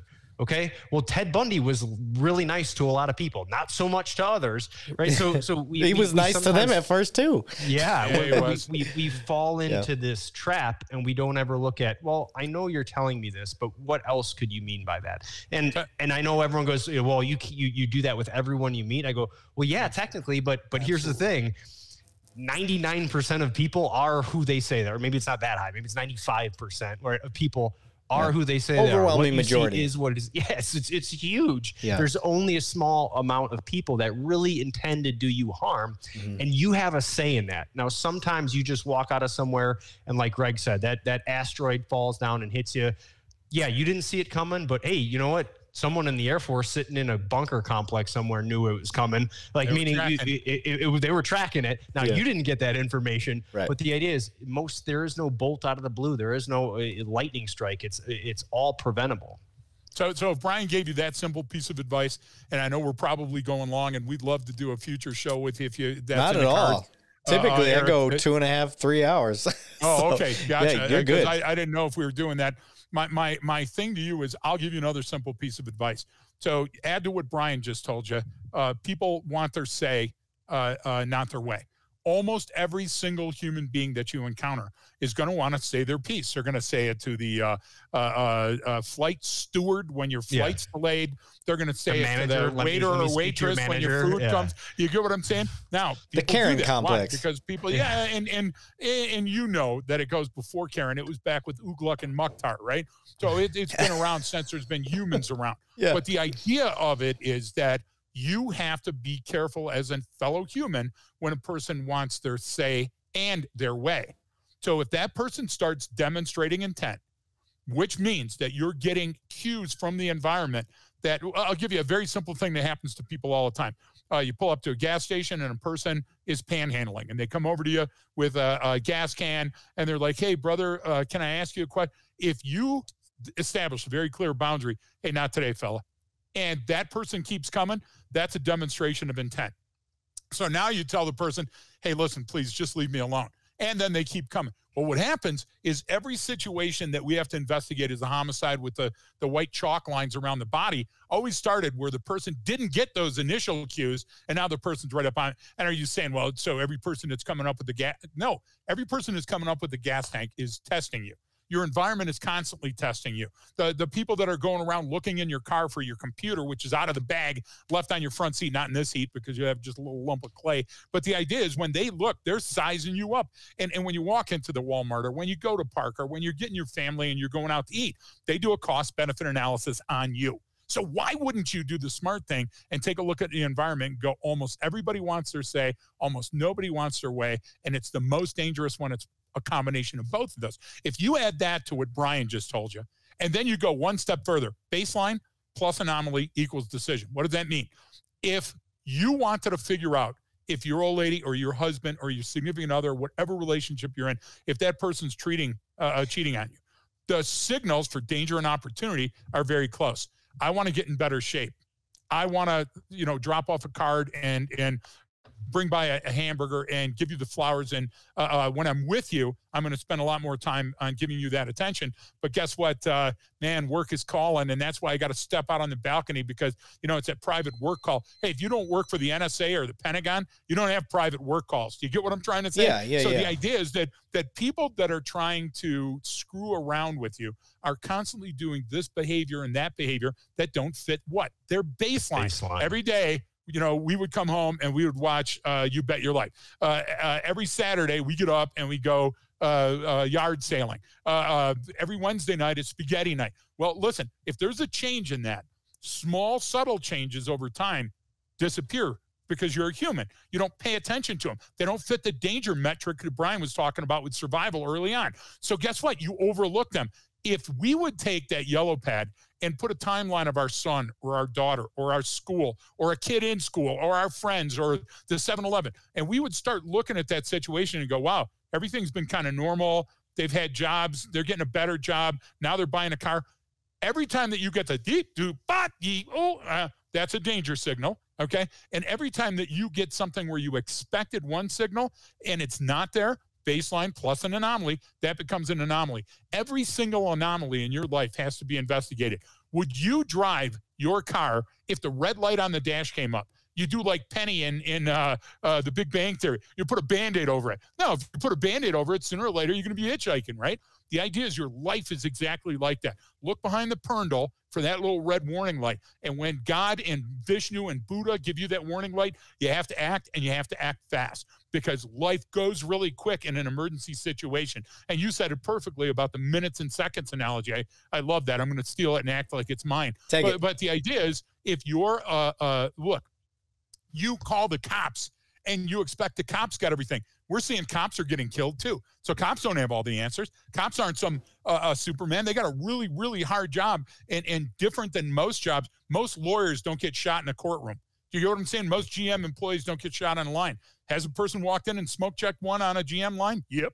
Has it happened in court? Yep. So the idea is it's less popular, like a school shooting. It's a statistical anomaly that doesn't happen very often, but it's so big that it changes everything in that world. So don't wait for your life to turn into that. Don't wait for your car to break down on the side of the road. Don't wait for your heart to pound out of your chest because you're drinking Rippets all the time and chain smoking, and you're not, eating anything but fatty food. Look, I didn't get fat overnight. Yeah, you know what buddy. I'm trying to say? That shit didn't sneak up on me. I knew what I was doing. Yeah. So the idea is most of your safety, most of your survival is your responsibility.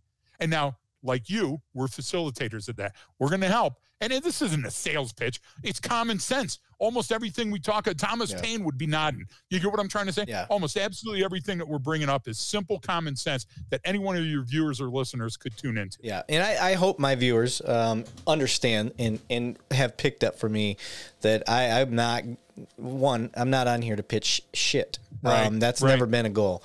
But I will back and at least voice my opinion when I hear legit shit, and I will call bullshit when I hear bullshit.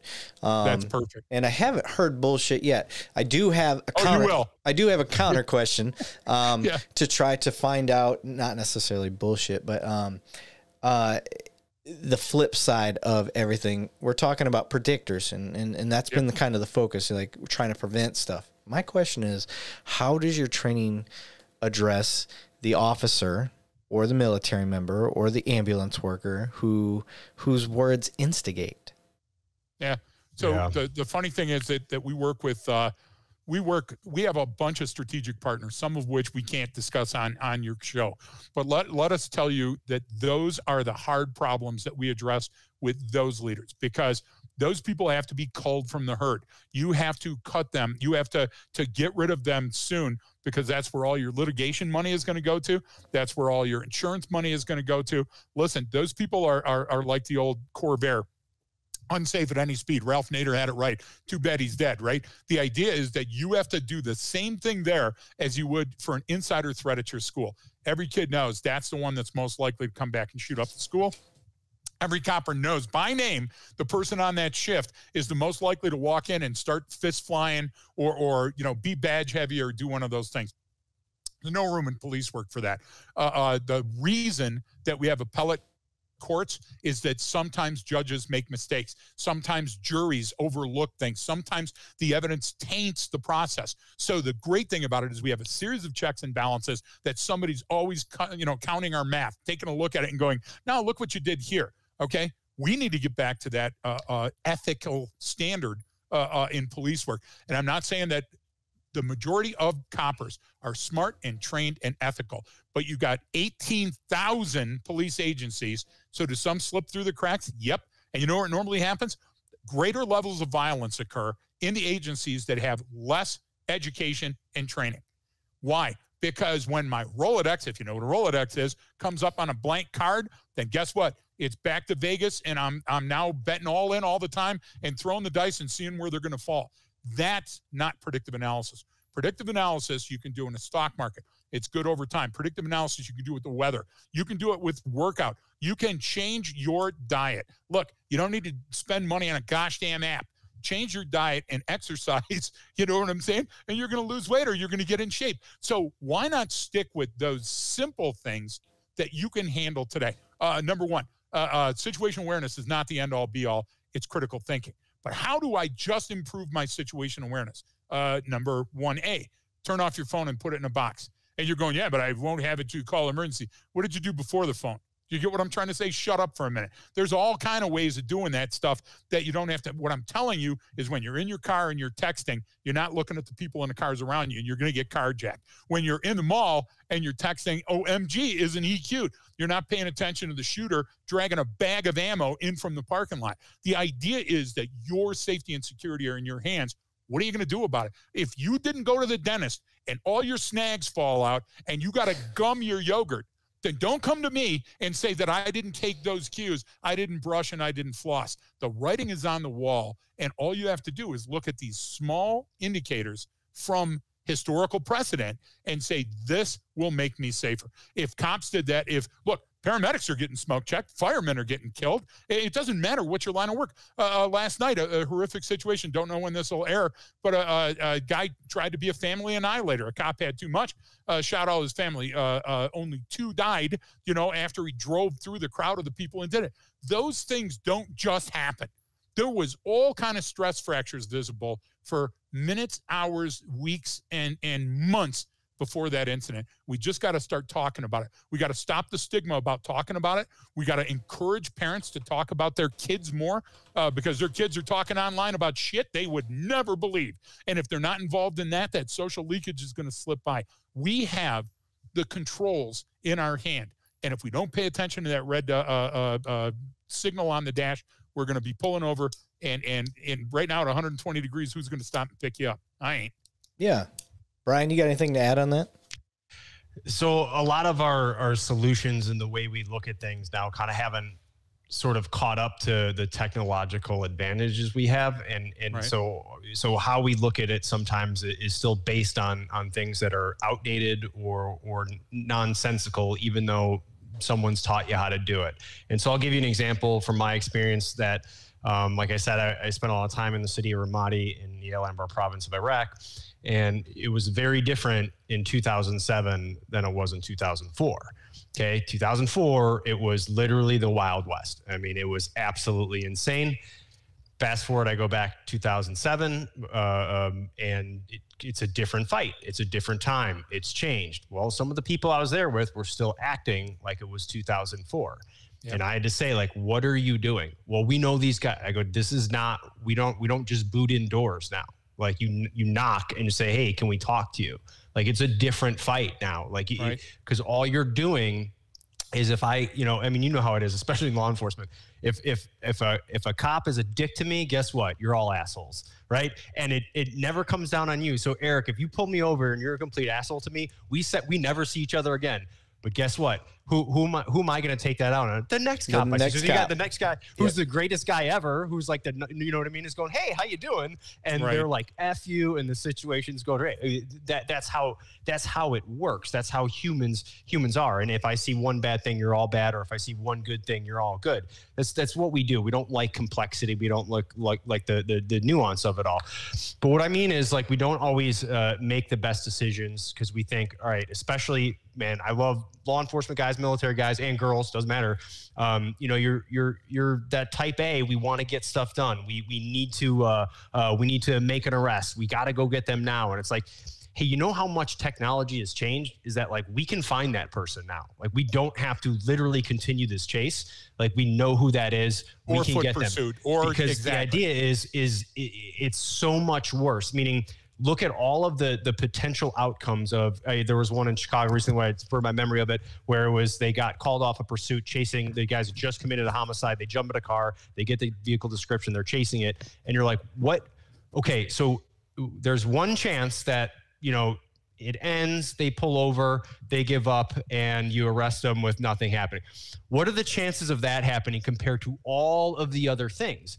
And it's just like back to the school shooting thing. School shooting is, if you were a statistician, if you're a mathematician, you were looking at it.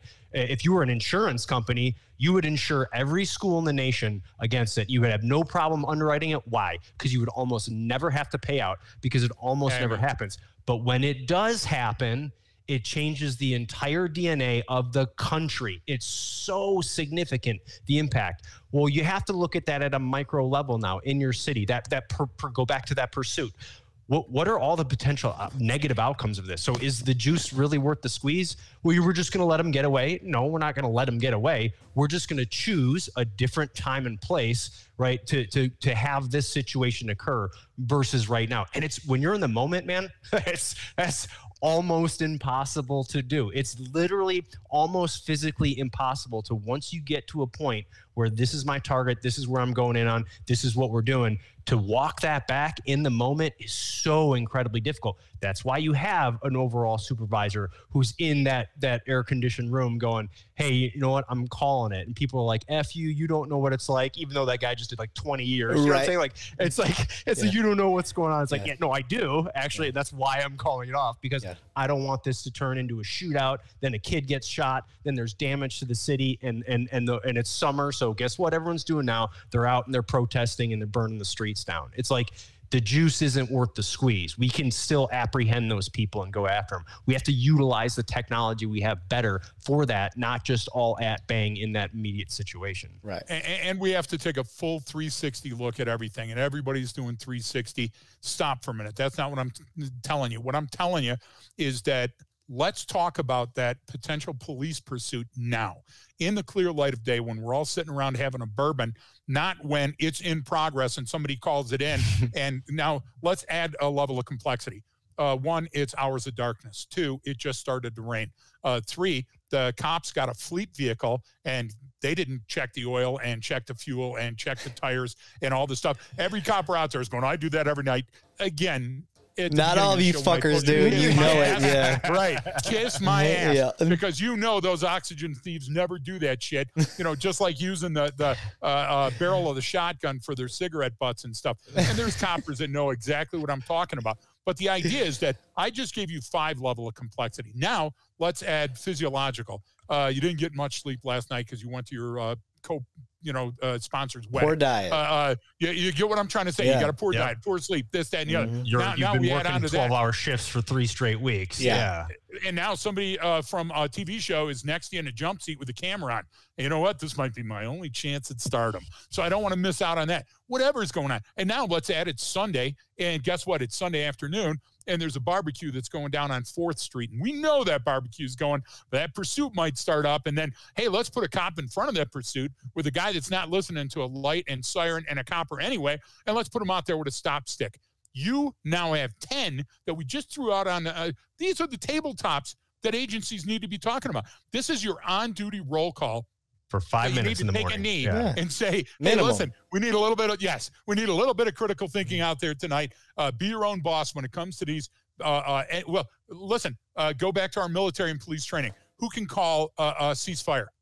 Anybody. So if anybody can call a ceasefire, then we have to police our own ranks, because the low standard that you walk by is the low standard that you accept. And that's not mine. It's a great foreign general that came up with that, and the height of bad stuff that was going overseas. But I'll tell you right now, man, I'm not a platitude person. You're in charge of your destiny. You want to fix it, then you got to start with training. And everybody out there that's a training officer that's on Greg's bad side, okay, this side over here is going to go, hey, we need more shooting, and we need more semi-automatic weapons, and we need a 40-millimeter, de-escalation cannon that also has a T-shirt that says, I got fragged by so-and-so. Those cops are out there because they can't see the forest for the trees, and they don't understand that there's a sociological, a psychological, and a physiological component to every decision they make, and more importantly, to those decisions they're not making. Yeah, you'd be surprised at what you see in a roll call today. And in the civilian world, what I want you to understand is, like, back in the day when roll call used to go down, the Sarge walked in the room, and, you know, you're talking officers, then sergeant. So that's this is a generalization. Some ranks may vary depending on department, but overall, and we're talking military too. You've got your lower ranks, and then the flight sergeant, army and platoons, or whatever it's called. I don't know your guys' ranks necessarily. What's a flight sergeant? Yeah, it's Air Force. You know, it's like everybody starts in the Air Force with 3 stripes. Yeah, that's going in. You hear what I'm saying? And then for like every week or month, I think you guys give what, 2? Yeah, you know, it's good behavior. But the point that I'm getting to is when they walked in the room, you shut the fuck up, and that was how it was. And it's not that it's a wrong thing, but culture has changed. And now everything is, I need to explain the why. Or, you know, that strict discipline isn't there anymore. When the sergeant walks in the room, now he's got to kind of stand there and be like, when y'all shut the fuck up, I'm going to start talking. Like, you know, it just depends on the sergeant. So that's the culture we've gotten into. And it's not, I'm not saying it's bad. I'm not saying it's good, but that's where we're at now. So when the sergeant walks in the room, these are the things that we need to start utilizing during our roll calls. And you're exactly right. One of the things that I'm curious about for y'all, and this was part of the question that I had earlier. You guys answered it brilliantly, but when we start to get those guys that we know are instigators, not intentionally, I don't even think they know that about themselves. They don't have that self-awareness yet, or they don't have that life experience because they were kind of socially isolated. That's going to be more and more common. Where we buried ourselves in these things. Yep. I'm one of them. You know, I'm not going to lie. I love having a cell phone. It's such a great tool for me. But I come from the experience of I didn't have to survive with this. I didn't start with this. So I understand. You knew life before it. Yes, and I can appreciate the calmness and the simplicity of before having it. So the officers we have coming through now, they don't have that experience. So what I'm asking y'all is, let's say I identify that person, which is, let's be fair. Let's side on the air of caution here that the majority that are going to start coming through don't have these skills. I can't fire them all. I can't get rid of them. Yeah, that's a great point. How do I fix it? Let me give you a quick analogy, Brian, before I hand it off to you from a 30-year cop. Okay, they're going to come through the academy, and when they come through the academy, that's where they got to be weeded out. They've got to be weeded out first in the interview process and then in the academy, because almost everybody that shows up has grand intentions. They're in good physical shape. They've got great mental acumen. They want to do a good job for their community. There's only a very, very, very small margin of those folks that want to do bad. And the way that you uncover them is you understand that they're born fully grown. I give you a quick analogy. So I go to Afghanistan the first time, and I'm walking around with our Afghan counterparts back then called Mujahideen, which that later on turned into a bad name for an Afghan soldier, you know, the Muj, right? But back then at the Mujahideen, I would say stuff like, well, Ahmed Karzai. And they'd go, who's Karzai? And I'd say, well, you know, Kabul. And they go, where's Kabul? And I go, like, you guys over that hill? And they had no phones. They were sheep herders. They were working in their neighborhood, and they thought that I was a Soviet soldier. And so after a while of educating them on all those things, right, I went back. I come back for another tour. It wasn't like Brian was saying, it wasn't 6-8 months later. And all of a sudden, everybody's talking on a Roshan, and they're calling for fire as if they've been using that technology their entire lives. Right. The problem is you didn't earn it. And because you didn't earn it, you don't understand the life and death decisions. You don't understand how you're complicit in the lack of those decisions, and you don't understand that you're responsible. There's a Brian, what's the word I'm looking for? There's a real tangible outcome to like a criminal. A criminal doesn't think about their actions because they want to get the pleasure in the moment. Those coppers are not understanding that they're going to be responsible, consequences. They're going to be responsible for shitty case law. They're going to be responsible for social upheaval in the street.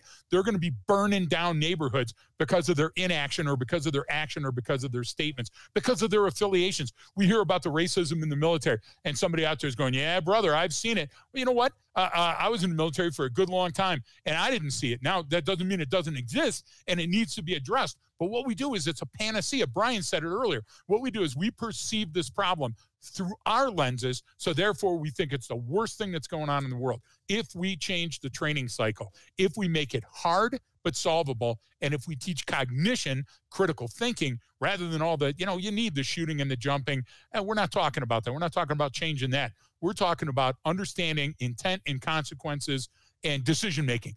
Decision-making where? In extremis, in hard situations. Because the cop is generally going to do the right thing when he comes up and somebody says, hey, you blew your trimmed grass onto my lawn.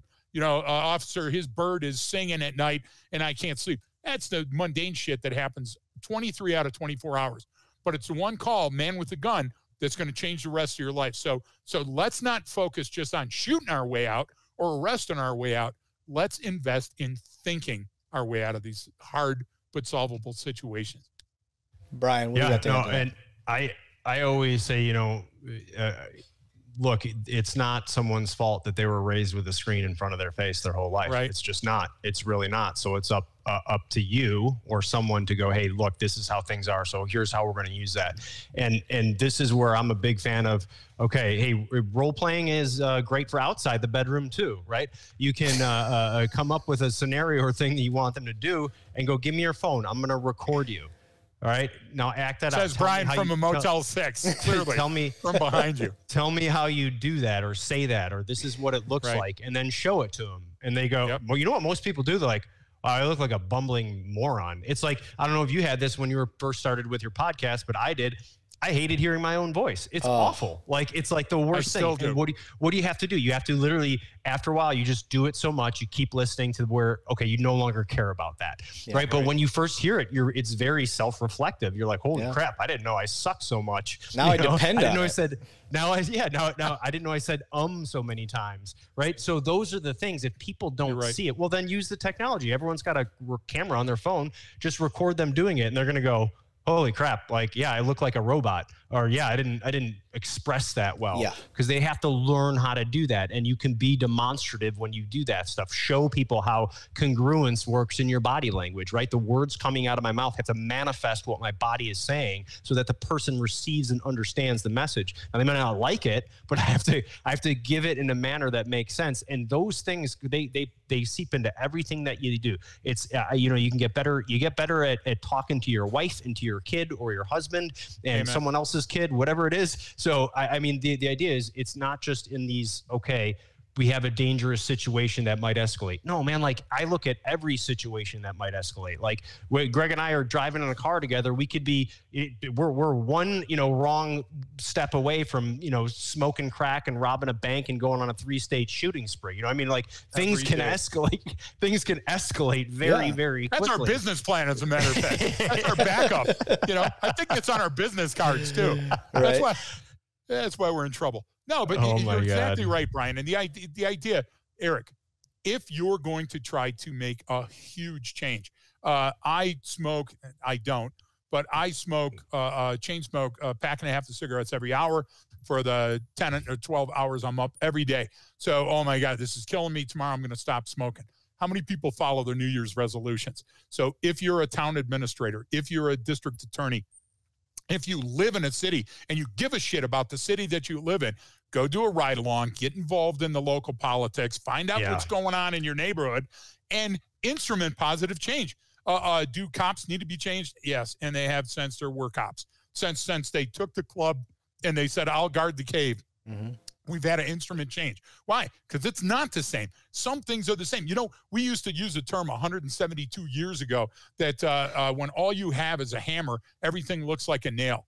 Okay, that came from, almost 600 years ago, Funakoshi Gichin, that said if a nail sticks out, pound it down. That came from some Greek guy that was going, hey, pound that nail down before you trip. The idea is that good ideas stick around. We have to go back to those good scientific-based ideas about how to run things, and we're not doing that. We're so stressed out that we're going to make a wrong choice, that all of our stuff is about binary choice making in a machine. We got to teach people how to talk to people. Have you had a waiter or waitress lately that couldn't look you in the eye and kind of just wandered around the table till you started talking to them?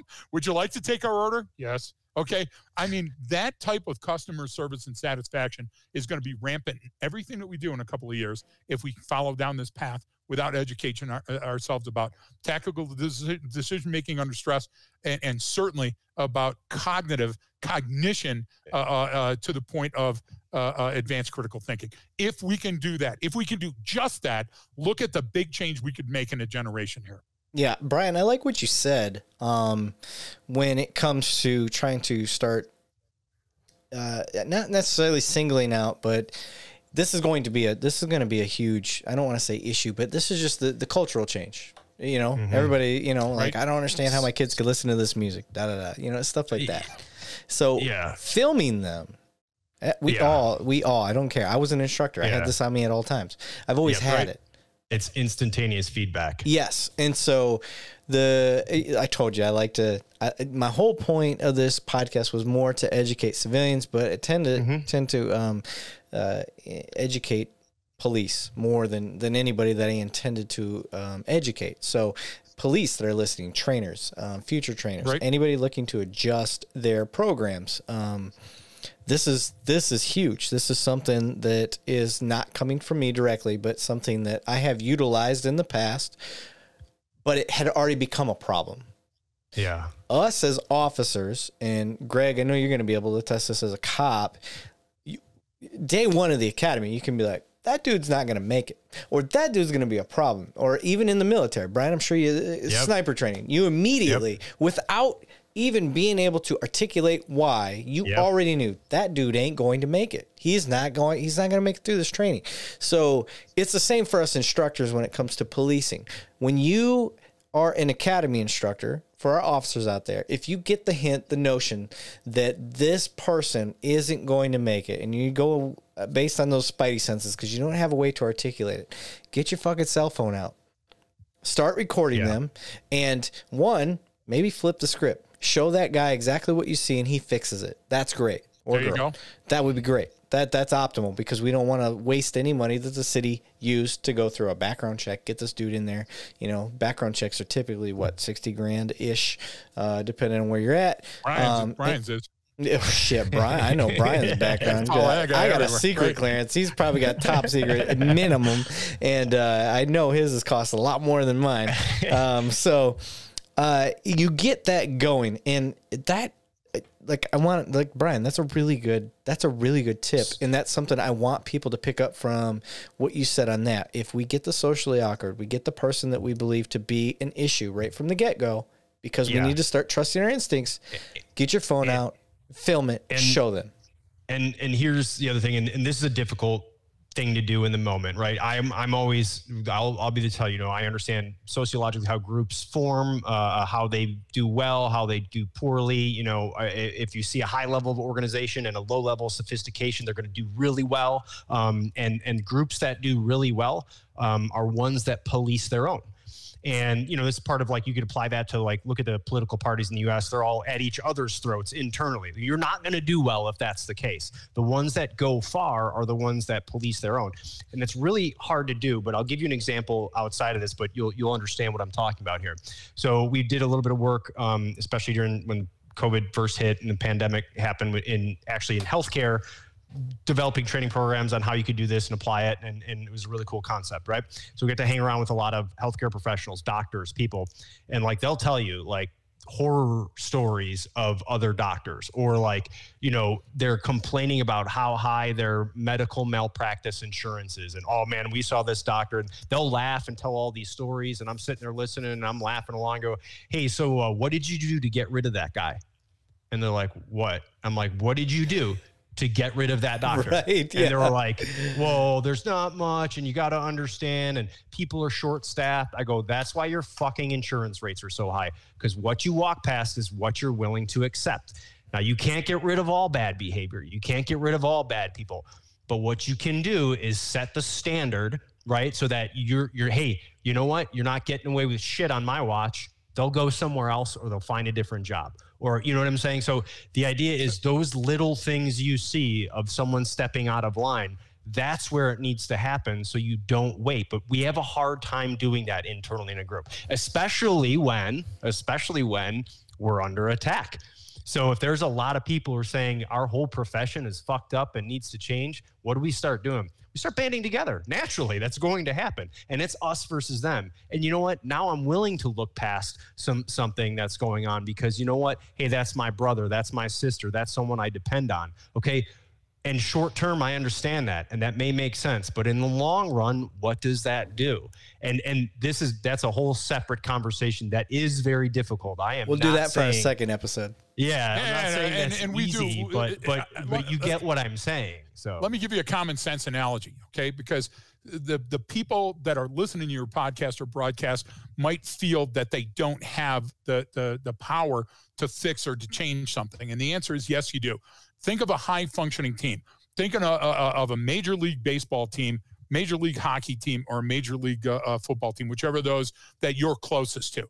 Is there a chance that tonight, when you're watching, they're going to grab somebody that's not been playing very well and that didn't do very well in the academy and is at everybody's throat and go, fuck, put John in? Nobody does that. Do you get what I'm trying to say? Why? Because high-functioning teams have the minors. High-functioning teams have scouts. High-functioning teams have gating mechanisms. And guess what? If you're not hitting, if you're not up to your baseline behavior, you're not going into the game tonight, because statisticians and everybody's working on it. If we're investing that kind of money in our sports, why aren't we investing that kind of money in our police? That's and there's another brilliant. Kiss my ass moment. I'm just saying. Holy so shit. if we get that after a couple of bourbons and a couple of hot hours in front of the podcast screen, And you know what? What contractor out there is going to go, well, it's not that easy? Again, kiss my ass. Yeah. The idea is it's as easy as you want to make it. And money solves all problems. And we're awash with money because neither the Republicans nor the Democrats know how to fix it. So what do? Whenever we have that, we look for precedent, because historical examples are the best examples. We got to slow down. We got to band together rather than be at each other's throats. We got to open our ears and shut up a little and listen to what the experts have to say, right? And then guess what? We'll get somewhere. Declaring a climate emergency is going to fix nothing tomorrow. Yeah. But it may save Brian's daughter's future. Do you see what I'm trying to say? That's the weight. So stop throwing words at it. Stop throwing platitudes. Take that gosh damn thing from behind your desk that says hang in there and throw it out the fucking window because it's not making you a better human. Go across the street and talk to the person that lives there and go, I'm Greg. What's your name again? Because most people never do that. Find out who belongs on your street. Find out who goes to the place that you go shopping. Shop at a different time. Don't shop at a time when, think about it. Shooters are up in the bed all day. What are they doing then? Well, then they're playing video games. What are they doing? Then they're getting high. What are they doing? Then they're talking to their shitty loser friends about, we should kill somebody because we got nothing else going on. Don't get into that loop. Yeah. The Mobius loop of choices is so simple. Today I'm going to be a crack hooker. No, I don't want to be a crack hooker. I want to go get a job. And people are going, you just don't understand. I do understand. I'm the guy that does understand. And physiologically and psychologically, you need to understand you're broken, not me. But guess what? We're all little broken human beings. So we all have to step up and we have to say the emperor has no clothes and we have to start over. It's not that hard because we're not that far gone. For everybody that will tell you this is unprecedented and it's never happened before and it's the worst time that it was in history, I would tell you stop being an obstructionist and either get on board or take the next exit and get the fuck out of our way. Yeah. That's what I would tell you. No, I'm with you. One of the things that I wanted to bring up in the stuff we've discussed is one, calling, not necessarily calling, this is what I see, okay? You've got large agencies, like one that I'm from, we won't mention. Right. I'm one of the top 15 agencies in the nation. That's where I'm at. Our ability comes through training and experience, great training, great funding. One of the most important factors, backed by the citizens. That's huge. Huge.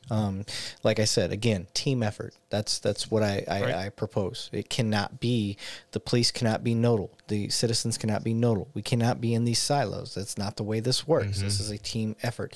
The city health depends on our citizens. The city health depends on our businesses, and the city health depends on our police. Mm-hmm. It does not depend on the politicians. So with that said, small agencies, this is where we start to see a lot of issues, and it's not their fault. A lot less funding, a lot less experience. Because what I learned in 2 weeks of the city that I work in takes a year or two for a small town agency. So this is where I think your training is very beneficial. And this is coming from a guy who hasn't taken your training. I'm just going based off my training experience and hearing how y'all talk. You're hearing the right things. I already know the right feeling. Yes, and so I'm trying. Eric, you kind of brought up the point earlier because you said your agency has good community support. So those smaller ones, it's actually sometimes can be easier for them to get local people on board because they're not fighting a big crowd or they're not working with this. So that's where those community relations, those community bonds really come into play. Precisely. And same thing with Greg said it, and I know you probably tell people all the time, is if you go do a ride, like if you haven't done a ride along at your agency where you live in your town right now, wherever you listen to this, what right do you really have to speak out about what's going on? Any good agency will go, we would love to show you what happens on these streets. I mean, how many times would you love to take someone, some politician, especially by the hand and go, why don't you come on with me in Midnights and I'll go show you a side of the city you've never even heard of or seen before. Yeah. I mean, every cop has that. So just do it. And people need to go do that. So I would say smaller agencies, yes, can be, but sometimes, I've seen it where you know, if they're getting taken care of and they send guys to their courses and they bring it in, they know they're smaller and they have to rely on others. Everything is regional approach. You work interagency stuff all the time. Even if you're in a large city, you have a county sheriff that you've had to, or county sheriffs that you've had to integrate with. You've had Fed task force. You have had local partners. Like if you create, like Greg was talking about, that regional approach of this is how we're going to do this stuff in this area. And I get to know you and you get to know me. Well, now my small 12-person agency, well, now we're so in good with the county sheriffs here too. We're at like 100 people now. And then actually the neighboring county has that many more, but they kind of border us. So now we've just increased what we can do. And that interaction, it's all about networking. It's all about communication. It's all about building relationships. That's everything. So I think sometimes the small agencies can do that. But you're right. They don't always have the pay and the funding to get the best training. But they have more power because there's more of them in 18,000 agencies for 330 million people in the United States. There's more of them than there are you, Eric. There's more smaller agencies than there are the big ones. And yeah, the big ones are where most of the training is developed, or most of the money goes, or most of the need is, let's say. But the idea is, what good sheriff or chief of police in one of those smaller agencies doesn't want to go to a larger agency, and if it's ego, that's got to get out of the way, and say, listen, we need some additional training. Or there's grant programs. They can say, we need additional funding. The idea is, what are you going to spend that money on? When it comes right down to it, listen, when you bash the cops and first responders and everybody's on the pad and everybody's on the take, when you're talking that kind of shit and your baby's choking, what number do you dial? Do you go to your fucking neighbor's house? Do you go down the street until you see a light on and just say, well, we'll try here? Do you go to your church and ask the priest to do it? No, you dial 911 because you have faith in the system. Well, let's get it back there. Let's go back to the Heimlich maneuver and understand that that's much more important than the Gatling gun. And I'm not saying that cops lose focus on that, but I'm saying it's easy to lose focus on that. Every agency has an armored vehicle. How many agencies have DEI training? Every agency has SWAT fast roping out of a UH-1D. How many agencies have cognitive training? And if you're saying, well, we have a cognitive division. Yeah, okay, I got it. So you got some PhD on call that's going to go, I wouldn't strangle them. No, that's not what we're talking about. We're talking about changing your training to give people cognitive options so they make better decisions under stress. And Brian said it earlier, that's going to make you a better lover and a better cop and a better 7-Eleven clerk. So why wouldn't we want to invest in that? It's about what are we doing? What are we, stupid? It's about making better decisions, not about better informed decisions faster. It's not about what gear we have or what this or what protocol or policy or procedure or techniques or procedures, because those change constantly. It's how do I make the best decision right now in this moment? You know what I mean? And that's it. I need the confidence, the competence to I just got to do the right thing at the right time for the right reason. Okay. That's it. How do I do that? Yeah. Like I just have to focus on what this decision has. One of Greg's quotes I use is, every tactical decision you make creates an operational certainty and a strategic unknown. So the decision you make right now here in this second could burn the fucking nation down. And you're like, oh, no way. Like, yes, and we've seen that. That's how many have we seen in the last 18 months? Exactly how it happens. Yeah. And so if we know the recipe for the Molotov cocktail, we have to understand that same recipe happens when you're in your garage fueling up your lawnmower and you're wiping your face with your shirt. Now we have all the key components. So all we need is a spark, and we got a Molotov cocktail. It's just called the lawnmower. So what's the difference between an IED? We're overthinking the shit out of this. We're thinking of, the white supremacist groups in our own country and this and that. Yeah, they're all there. They've always been there. So now with the best technology in the world, find them out. But you know what? The best people in the world are the snipers. Why? Because the sniper community is put out there as our protectors, but they're not shooting people. That's not their job. They're out there gathering information so the commander has a view on what's going on out there. The commander can't be out there on the ground. So he calls his scout snipers to say, tell me what the ground truth is. Now, if we got the ground truth, we're going to make better decisions over time. So if you're a chief of police and you're sitting in your office and you're not out there doing the pancake breakfast, you're not out there walking the streets and talking to your people, and you're saying, well, that's not my job. Well, you better rewrite that fucking job description, because if not, what's going to happen is going to spin out of your control quick. If you don't know how your cops are going to act, how they talk, how they dress, if you're coming across as militant and coming in with an armored vehicle and not doing that pancake breakfast with the, multilingual, to represent the people in your environment, it's easy to say, oh, it's uneducated, or they're south of the tracks, or it's this or that. They're your brother. They're your neighbor. They're your cousin. You live in that community. So you have an obligation to take that ride along and to get involved in your local police department. And if you haven't, all you've done is protest. Protest is wonderful. You've got the absolute right under the Constitution to peacefully protest. But the idea is, if you're not doing something to move the dial, then you're a poser, and I'm calling you out. One of the things that I like with what I'm hearing about your training, about your mindset, is yes, we can help police. Yes, we can help civilians. I specifically mentioned I'm really excited about the domestic violence side of this, yes. Because I think the wheels are turning in my head, and we're going to pursue that after we get offline here. So I'm excited about that. One of the things that are also triggering in my head is being able to police the police. Now, I come from a fortunate department. We are backed by the citizens. I'll be damned if I'm going to let a cop fuck up the good stuff that I have going on. That's the attitude. Yeah. That's how you police it. So it was real quick. I don't mean to interrupt you, but having that mindset of going, we've got something good going, because I know other agencies that I've worked with are the same thing, man. They're all like, we're not going to fuck this up. We have it good here. We're not some of these agencies. Like, and that's what I meant by any group that does that is going to be a successful group. Absolutely. And so what I'd like to grow upon what I'm hearing from your training, you correct me if I'm wrong, and I fully admit, I understand, like, you're not going to tell me like, no, it's not going to help that. But I do think you'll be able to articulate why it advances this point is your training is going to help improve the policing the police.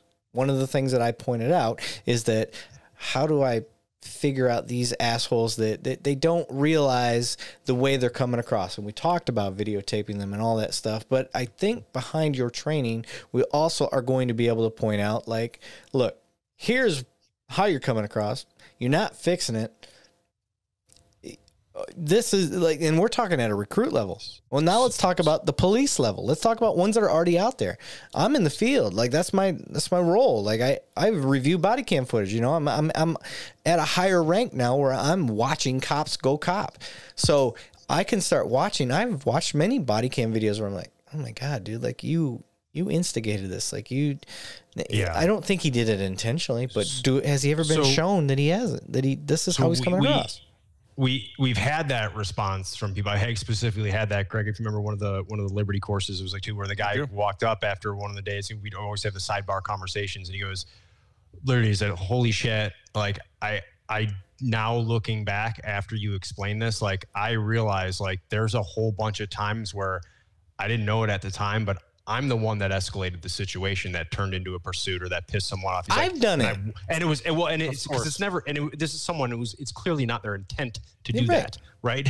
It's not your intent to do that, but some of the things that you do, and there's so many factors. There is. And so how you do that is just that, is understanding that self-awareness, like people can call it emotional intelligence, whatever. There's a million different terms everyone uses for what we're talking about, and that's fine. We use whatever works for you. All right. But the idea is I have to understand and know where I'm at in space-time, what I can and cannot do.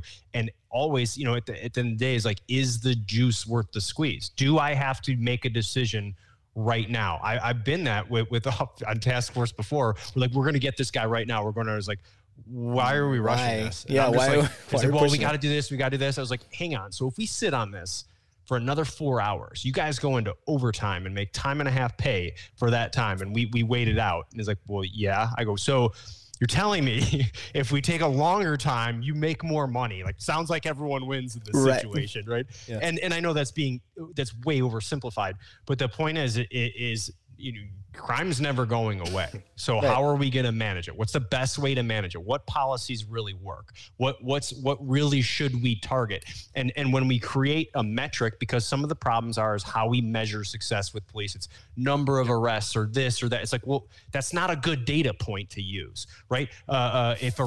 Sometimes, and so we often look at it in the wrong way because everyone needs measurement and assessment. We got to figure out, are we being effective? Go ask the people in the community. They'll tell you, you know what I mean? And yeah, is that a biased opinion? Do they know everything? Nope. But that's what they feel and that's what they perceive. And that's what matters. What it means. Yes, exactly. That's what it means to them. It's no different than someone's like, if you feel like you were wronged, whether or not you were. Psychologically, physiologically, sociologically, it's the same thing. The feelings I feel, whether it's true or not, if it's true to me, that's what happened. Mm-hmm. Okay, so I have to understand about perception. But the idea is what are we really trying to measure here? What are we really trying to do? Because I always go back to two, and we give the wartime examples because they're extreme cases and it's easy to look back and we were involved with them. So I don't want to bash someone and think that's all I'm trying to do. I'm saying we made these mistakes. It was like the top 100 HVI, HVT list in Iraq. Okay. There's 100 people that we wanted to detain or kill. They're bad dudes, right? Well, here's the thing. HVT for those listening is high value targets. Yeah. So as we started going down that list, guess what? No matter how many people we killed or captured, the list was still at 100.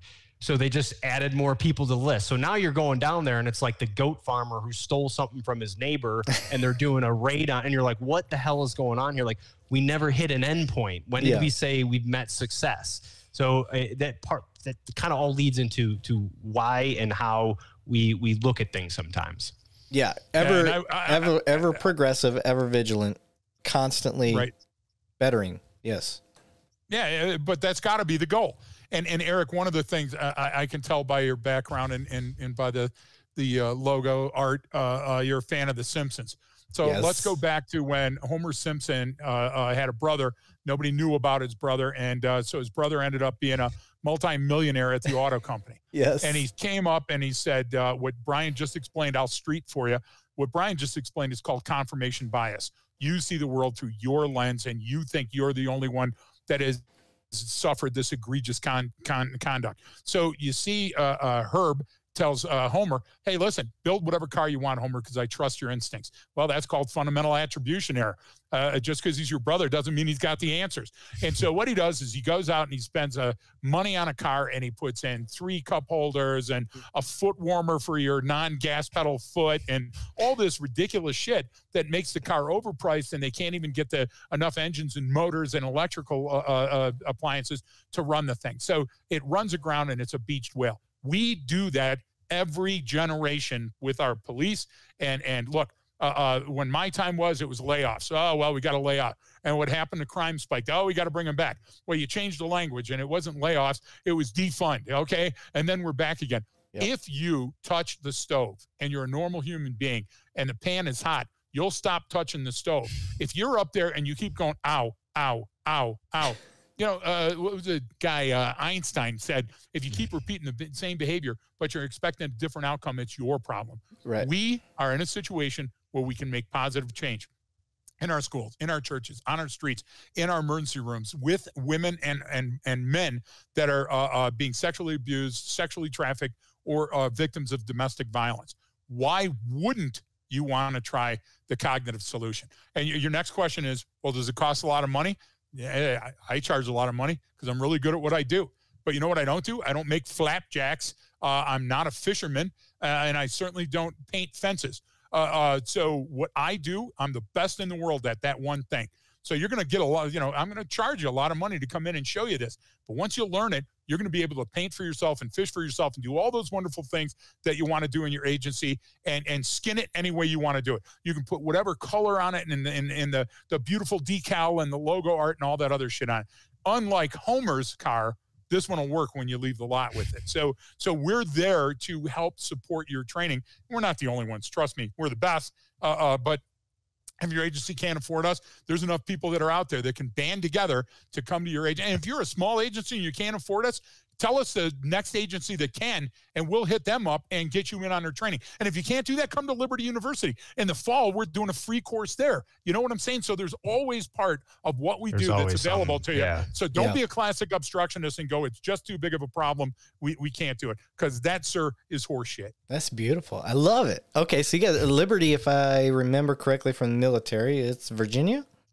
Yeah, it is. Okay, yeah. Liberty would push themselves on every base I'd ever been to.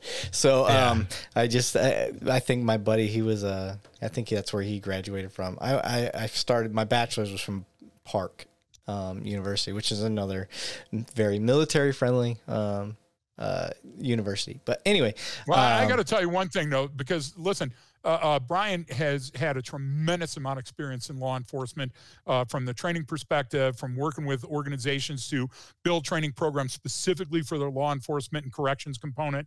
Brian grew up in Chicago, getting a great view of law enforcement, handcuffed and behind the screen in the scout car. So I just want to make sure that your listeners and viewers understand that he's got a tremendous amount of knowledge when it comes to the law enforcement. The thing that I think that is great, and this is my perspective as being a cop for the military and a cop for civilian world, is understanding the difference in the training when it comes to just dealing with people.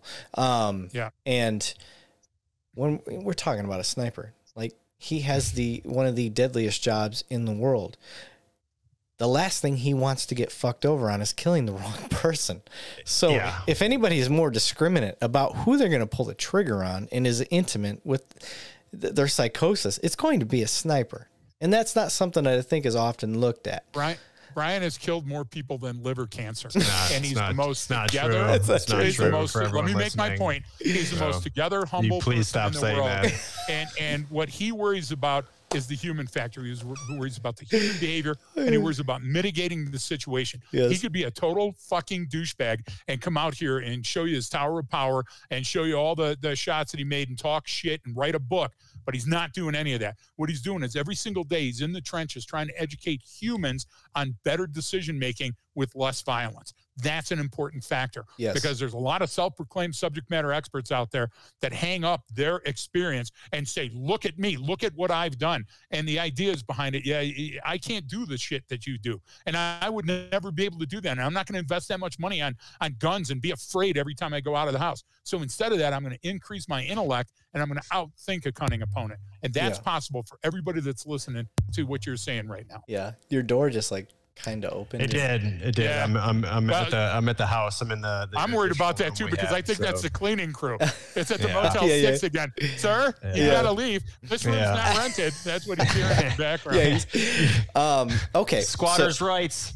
I think exactly. But, hey, we gotta do another show, Eric. Yes, I'm about tapped out. I've got an 1800 commitment, but I gotta tell you, what I love, and I'm being absolutely candid and transparent, what I love is your approach. And anybody that listens to your show, we're certainly going to tell everybody to listen to it. Thanks, because buddy. What I like is your approach is completely different from what we had expected, even having listened to your past broadcasts. Folks, you got to tune in. You got to take a listen. There's a lot of information you can unpack here. I like it. So tell everybody that's listening from at least my side of the house how they can find you if they want to get their law enforcement involved in y'all's training, or like I said, I once we get offline here, I want to start getting some information to where I would love to connect you in one safe place together, because I think you guys can save a lot, help people save their own lives when it comes to domestic violence. Yeah, and also get Brian out of that 400 square foot Motel 6 room that he rents by the week. Is there a GoFundMe, Brian? Do you have one of those sites we can talk about? I'm down to hourly. What's with all that bleach in the background? I just wonder about all that bleach back there. And duct tape. I don't see. Refuse to answer any questions without the advice of counsel. So I know my rights. I love it. Or arrest me or let me go, officer. I love it. All right, guys. So how can people find you? Yeah, so obviously the Left of Greg podcast is where we talk about a lot of the stuff, different situations that occur or concepts that we see a lot. And we just do it through our lenses, and then we have casual kind of opinion-based conversations about it. That's kind of the fun, goofy, we're off the wall side. And then our company, Arcadia Cognerati, I would suggest checking that out. You can always reach us on the website. I'm sure you'll put up the links and everything, and even our Instagram. So if you go to Arcadia Instagram, you're going to get a window into our training. You're going to get a little snap, but as if like you walked past a room where there was training going on, you looked in for 30 seconds, went, dang, what is that? That's kind of what you get from it. But I always direct people to that because they seem to be enjoying it. So there's that, but always reach out to us, go to the website. Our contact info is on there. I'm Brian at arcadiacognerati.com. You can look that up and email me there and reach out and I'll respond to you. It might take a day or two, but I respond to every single person that reaches out. And so I always try to answer any questions and then we can go from there. Greg and I can give a capability brief and talk about what we do. We have a very short, we get on a Zoom call. We talk for 20 minutes. This is who we are. This is what we do. This is how we do it. And then we know then and there people are either interested or not. They usually are. So that's a good thing. Yeah. But there's ways. If you just reach out to me on there, then you can get a hold of me pretty easily. Very cool. All right, guys. I will end it here. I appreciate y'all being on the show. I hope you just stand by for a second while I end this. But thank you all for being on. Appreciate it. Thank you so much for having us on. Thank you. We're honored. Great show.